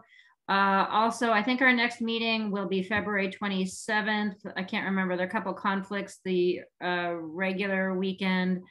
And I think it will be on organics. In December, you folks, many of you said that was your highest priority for 2022. So I've been in touch with LA Sanitation, and I'm hoping that they'll be able to join us February for a deeper dive into what's going on with that, because there is a lot going on. Does anybody else have announcements?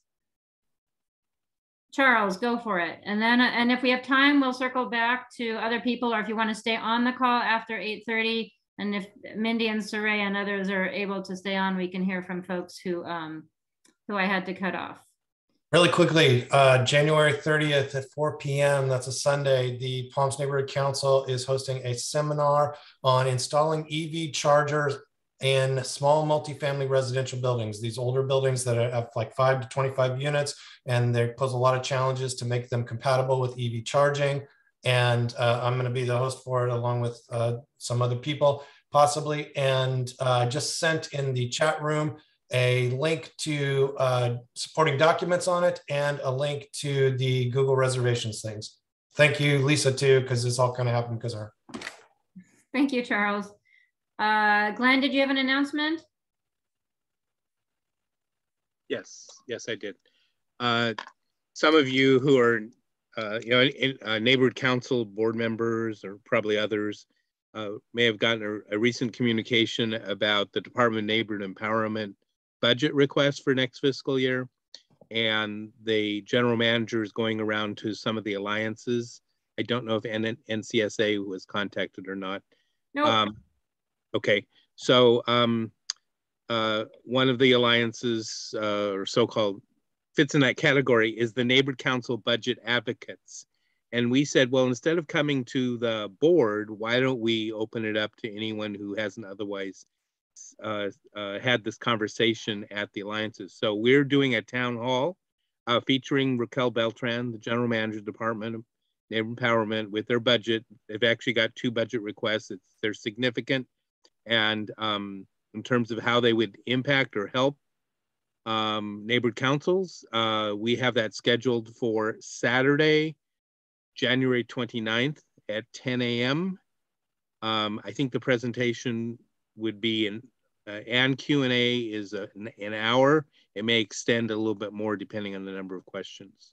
So Saturday, January 29th, 10 a.m. I'll put the website in the chat, but just for those on the phone, Okay. It's www.budgetadvocates.org, and you're all invited. Thank you. Thank you, Glenn. Barbara, did you have an announcement? Yeah, I wanted to remind people, if they didn't know, that you and Stacy Scher are doing a presentation on the Developer Sustainable Guidelines Wednesday night at Palms Neighborhood Council Land Use Committee. So if you can fill in more details, that's good. And then also there is in circulation our Neighborhood Voices petition trying to qualify for the November 22 ballot, which would return local land use planning to those cities that wish to do it. And kind of balance this current effort to do planning from afar with one-size-fits-all planning. And just to spice things up, Barbara told us about that web effort in the Transportation Committee the other night. So I looked it up and found out that it's sponsored by the AIDS Healthcare Foundation, which is suing the city to, I'm going to say this maybe a little harshly, to slow down development. It's not fun. It's not sponsored by them, but they are a major donor at this point because it's a grassroots effort and there isn't much money in there from big groups. So they are giving money, but Mayor Bill Brand of Redondo Beach was the initial author and instigator. And there's a tripartisan committee of local city officials that are really the sponsors. Okay, yeah, maybe we just argue about the semantics of sponsors. It's funded by, in part, at least, by the AIDS Healthcare Foundation. But thank you. Okay, if announcements are done, one great conversation. Thank you, folks. I'm happy to stay on in case people who I had to cut off want to keep talking. If folks want to stay on, I'm happy to stay, and others might be as well. Thank you, folks. I think this was a difficult but good and important conversation. And happy New Year, and all of this to be continued, right? There's a lot of work to do, as we know. Let's go to Mindy if you're still here. I'm still here, and I was going to be very brief since it was a long discussion. And Barbara was very, very succinct in her comments also, and I agreed with everything that Barbara had to say. So rather than being repetitive, I was just going to say that, you know, I'm in the Bel Air Beverly Crest Neighborhood Council, and we are a hillside community. So we have kind of very specific, concerns, and we are in a very high fire severity zone. So in terms of SB9, we have those concerns and the concerns of open space and protected trees. And so we feel that SB9 does not look at those concerns. And we also don't feel that it really looks at the concern of affordable housing, which is what it's really supposed to do. So, so like I said, Barbara really talked about it, so I don't want to repeat everything that she said. Thank you, Mindy. Saray, are you still with us? We might have lost you. Oh, no, I see you. You're there. Hi. Yes. Hey, Lisa, great meeting. Thanks for having us. I just wanted to kind of add there was one guest who was mentioning, well, you know, I'm very passionate about green space within the communities. and I believe they were relating to parking, if I'm not mistaken, what they said. But in any event, I just wanted to try to coalesce or find the time to coalesce some neighborhood council members to possibly lobby that issue within their committees, are of course neighborhood councils, so we can create more advocacy, obviously, but shed light with the organizations such as the parks, the County of LA Parks, and the Natural Forest Service. That's what she said. She mentioned how they don't have. I think it was one of your committee members. She was saying how they don't have enough, how they don't provide enough resources to take those kind of inventories and, of course, blueprint the green space. So I say to myself, maybe we can, and of course with the cool blocks, that's obviously where that conversation can come into play. But I think the neighborhood councils can be a little bit more vocal with these issues in connection to affordable housing and safety school zones, basically. Safety within the school zones, including habitable environments. Thank you, Lisa. Thank you. That was a lot. We can talk offline, or you're welcome to join, any of our committees, of course, if you think one might be appropriate to move what you're thinking about forward. All right. Thank you, Lisa. Appreciate that. Thank you. Have we lost Virginia? She was next on my list. I think we might have lost her. Elizabeth.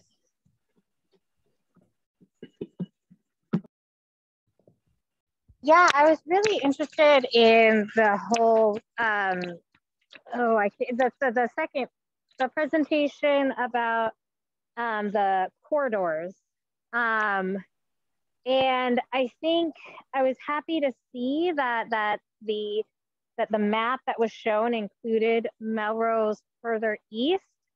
But I do think that whenever we're thinking about kind of corridors and what corridors need what, we need to consider what corridors are not even sufficient to federal standards now before we continue to enhance other corridors. I mean, I know for me, it was and for a lot of people in my neighborhood, very frustrating to hear Metro, chipping in to help out to get all these grants for Melrose, on the western portion, when Melrose on the eastern portion is not ADA compliant at all. And you can't even get a baby carriage down the street. You have to walk in the middle of the street. I hear you. It's a very dangerous street. And so, I think we need to keep in mind, I mean, our bus stops don't have benches. We don't have any shade, anything like that. And so it's. Well, reminding me, there's that capital improvement CIS. Right. Maybe we gotta, that one I don't think has moved for a while. Maybe, I don't mean CIS, I mean council file. The capital expenditures issue about equitable expenditures in different neighborhoods. Maybe we need to go back and, I know it hasn't moved, but I don't know what's going on with it. Well, I think it was the presentation that, was it Mindy who did it? Lindsay. Lindsay, got it, yeah. That's what I was thinking of. Got it. I don't know if she's still on, but you can email her or come to our transportation committee probably to continue discussing. Okay, thanks. Thank you. Nish. Yeah, thanks, Lisa, for organizing this meeting. I was, my question was actually for Lindsay. I was wondering, I was wondering if it'd be possible for you to send all of us the presentations from tonight. That would be really helpful. And I was also wondering with regards to Lindsay's presentation, like I know she's mentioning that they are working, or that Livable, what's their group called? The Livable Communities Initiative. Right. Like she mentioned that they're working in conjunction with LADOT And if there was some sort of resolution that was being brought before either the city council or the transportation committee, if so, like if there was something that, you know, the different neighborhood councils could write a CIS in support of. I don't think she's here, but I'll tell you what I know, or what I understand to be true. It has been incorporated into the housing element, but the housing element doesn't mean things happen. It's just a document. So what they're actually, what I think they want us to do as the NCSA is to become a coalition member. And I'm not sure what their thinking is beyond that. But they're really trying, I think, to, you know, she's doing a ton of outreach, and obviously they've done a lot of work, and they've gotten, I think, a very, very impressive vision. But there's no council file at the moment, and I don't know if there will be one. But those are good questions. Like I don't know exactly what her next steps are. But the first next step, I mean, so she showed that map that identified the different corridors. Has that been included in the housing element itself? Those individual corridors? Great question. I don't know, and I wish she were here. I don't know. Great question. All right, thanks. So we'll have to bring her back with more time, for sure. Okay, 310. I'm sorry. I still, yeah, I don't know your name, but please go ahead. Thanks. I wanted to comment on something that Sachi brought up, which is the SDC for All website. I've been working with Andrew Lewis from North Westwood Neighborhood Council on this issue. One thing that I'd like to bring to everyone's attention is that a number of groups are trying to ask Metro to include within the scope of its environmental study a lot of the things that we were discussing tonight about protecting renters at risk of displacement.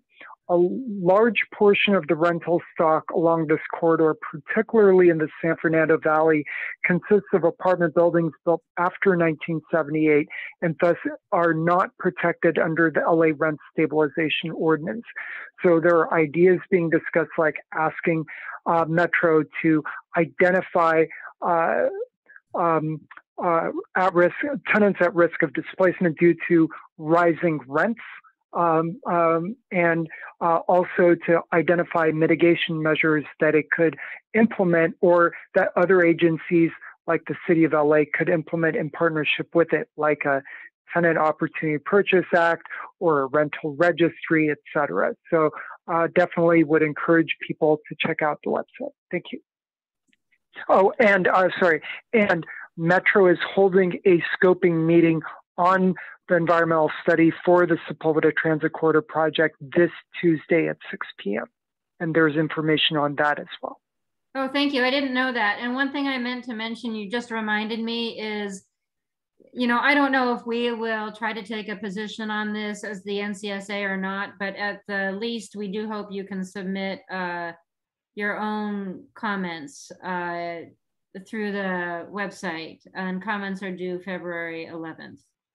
And I think I can put a link in the chat in case that's helpful. And Sachi, I think we lost you too, is that correct? Yes, I think we did. Okay. Any last, I'll put this in the chat, and then Jian, go ahead. I put in the chat information about state bills that are pending, and in January is when pending bill, like 2021 bills that originated in a house have to get out of the house of origination. So in this case, they have to pass out of the assembly. AB 854 would reform the Ellis Act so that it will prevent evictions of rent-controlled units by speculators. And AB 387 is a bill that will look into creating social housing, which is 100%, which is not just affordable housing, it's actually public housing. And that's a model that has been used all around the world very successfully. And Singapore has it, a lot of European countries. And, you know, I just think that housing, for housing, it's such a complicated issue that we need a myriad of solutions. And I think these two bills are important. So I'll plug the actions in again. Thank you, Ji-Jian. All righty, you guys, this was such, gosh, my head is full and I haven't even looked at the chat. It's going to take me hours to go through the chat, I know, but thank you.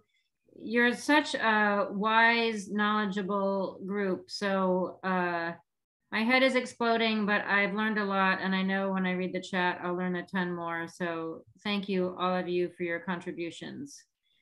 And to be continued. And any last parting words? All right, thank you guys. We will see you in the committees or Thursday, or next month.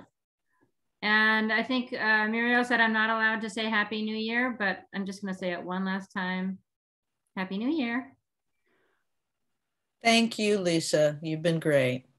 Thank you, Lisa. Thank you, presenters, all of the presenters. Yeah, I don't know if Nancy, are you still here? That was enormous. That was such an undertaking. I just so admire her for doing such a deep dive into such a complicated topic and to presenting it to us so succinctly. I really appreciate that.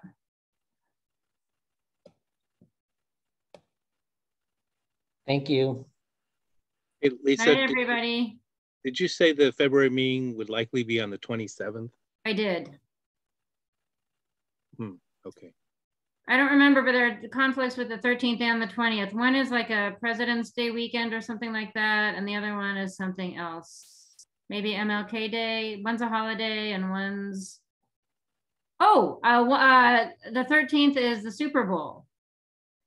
Okay. So I think that's probably a deal breaker. I mean, I don't care, but some people might care. All right. Well, just know that on the 4th Sunday at 6:30 is when all the neighborhood council presidents meet. I don't know how many of them are on this call, or the vice president. So we chose that because no one else had chosen it. So now if you choose it, you know. What time do you guys meet? 6:30. Oh. Or 6 o'clock. 6? How long do you guys last? 2 hours. Okay. Yeah, I don't know how many presidents are on here either, but certainly some. I don't know if we can keep pushing it out. I don't know if we can push it out any further. Okay. Anyway, I just wanted you to be aware of that. No, thank you. Thank you. I did not know. So you guys do that the 4th Sunday of every month? Well, we didn't on the 26th of December, but yeah, generally it's 4th Sunday. Okay. Okay. Well, I'll talk to the board about it and then I don't know. Yeah, what we'll do. and I mean, it was chosen because we knew the NCSA met second Sunday and, you know, right, et cetera. So